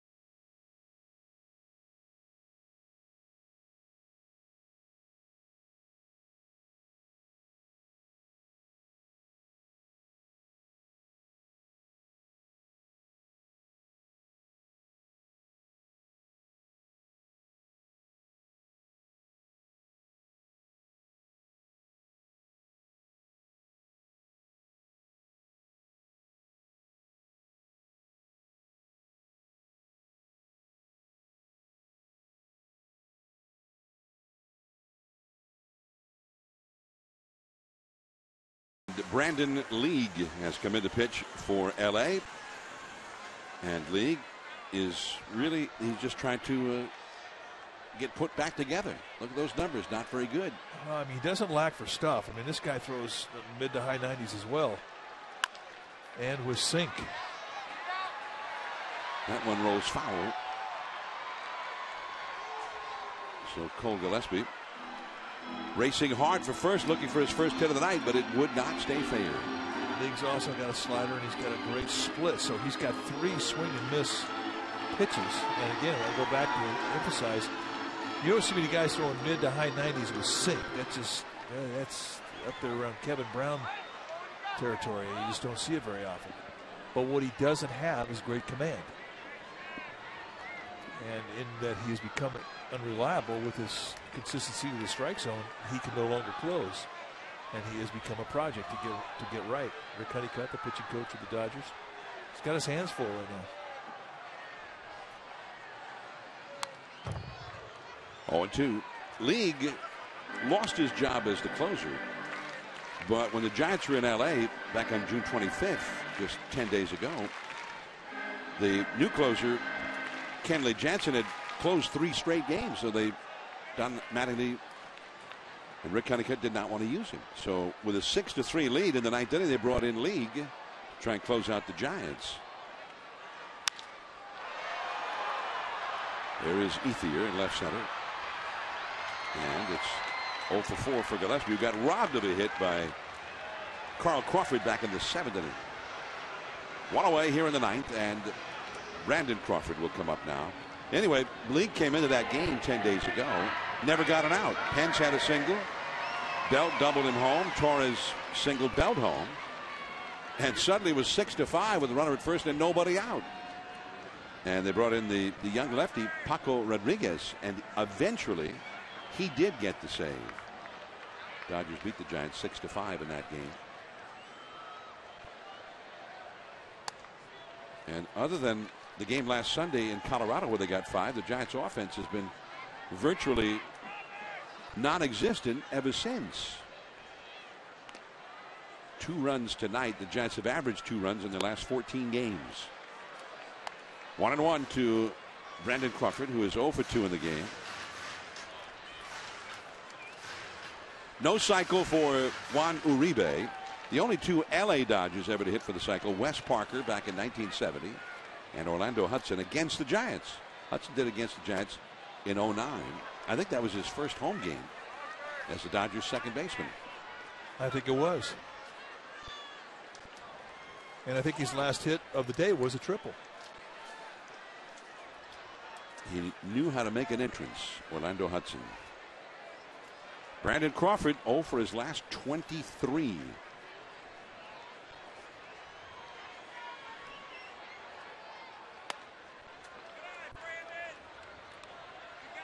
Two and two.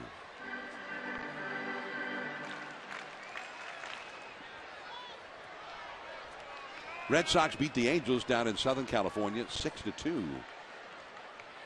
Big Papi, David Ortiz, and the former Angel Mike Napoli hit home runs. And there's a base hit for Brandon Crawford. Well, I tell you what, I mean, that had to happen. He needed a knock bad. That makes it a 1 for 3 night with a walk on base a couple of times, but he's been grinding hard as his batting average has been sliding. And this is really going to be his key. Let the ball get deep, send that thing the other way. We saw a lot of these type of bats early in the year when he was hitting up around 300. Nice at bat.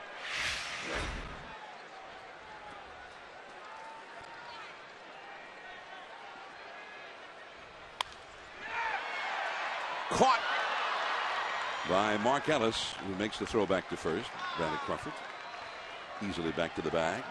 So Abreu retired, 2 down here in the 9th, and Gregor Blanco will come up. Gregor came into the game in the 5th inning, replacing Andres Torres. Actually, I think it was the 4th inning. Andres had a couple of at-bats, and we're told from the Giants clubhouse that Andres left the game with a cramp in his right calf. So here is Blanco, who's 0 for 2 in the dirt. And Blanco had to be quick on his feet to avoid getting hit by that one. Yasiel Puig, the young Dodger phenom, 1 for 5 in the game, although his one hit was a double that started the 6-run 3rd inning rally. The red-hot Hanley Ramirez had 2 more hits, extending his hitting streak. Looked like it caught a piece of Manny Gonzalez, the plate umpire. He got a piece of Ellis, too. That was a vicious thing. I see how many guys get dinged by this thing. This is a... Oh, yeah, they got him right in the boiler. I don't think where it hit Ellis in the glove, it hurt his hand. But when you're throwing sinkers, those balls feel like they weigh more when you catch them because of the spin of the ball. Most sinkers are, 88, 90s, some not even, but they still feel heavy. When you're throwing them at 96 miles an hour, it feels like you're catching a shot put. And if you take a one-hopper in the boiler, it doesn't feel good. Called a strike.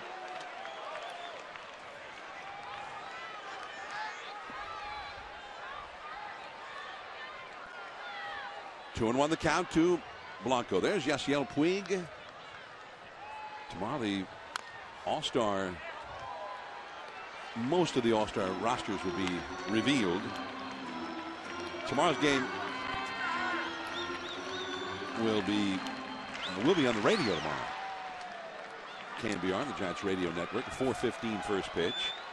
It will be a nationally televised game on the Fox network. And it's 3-2. And Bruce Bochy said that he has to have his final picks into the league office in New York by 2 o'clock Eastern time, which is 11 tomorrow morning. There goes the runner, and the game is over. Strike 3. So the Dodgers beat the Giants. The Giants' misery continues. 10-2, the Dodgers just annihilate the Giants. And for Matt Cain, who's been pitching so well, just a Just a real bad night for Matt. Very uncharacteristic. 2 1/3 innings. He gives up 10 base runners and 8 of them score. This is not anything that we expected, and really quite honestly caught us by surprise. But Dodgers draw first blood in this 3-game set. The Giants have some work to do tomorrow. Indeed, 4:15 first pitch tomorrow. For more on tonight's game, tune into Sportsnet Central on Comcast Sportsnet after we go off the air, which is about to happen. And tune into Comcast Sportsnet Bay Area Sunday afternoon at 12:30 for Giants pregame live before Game 3 of the series. We'll be back with you on NBC Bay Area next Saturday night, a week from tomorrow at 7 for the Giants Padres from Petco Park in San Diego. Now, for Mike Krukow, this is John Miller. Thanks for tuning in. The Dodgers beat the Giants 10-2 from San Francisco.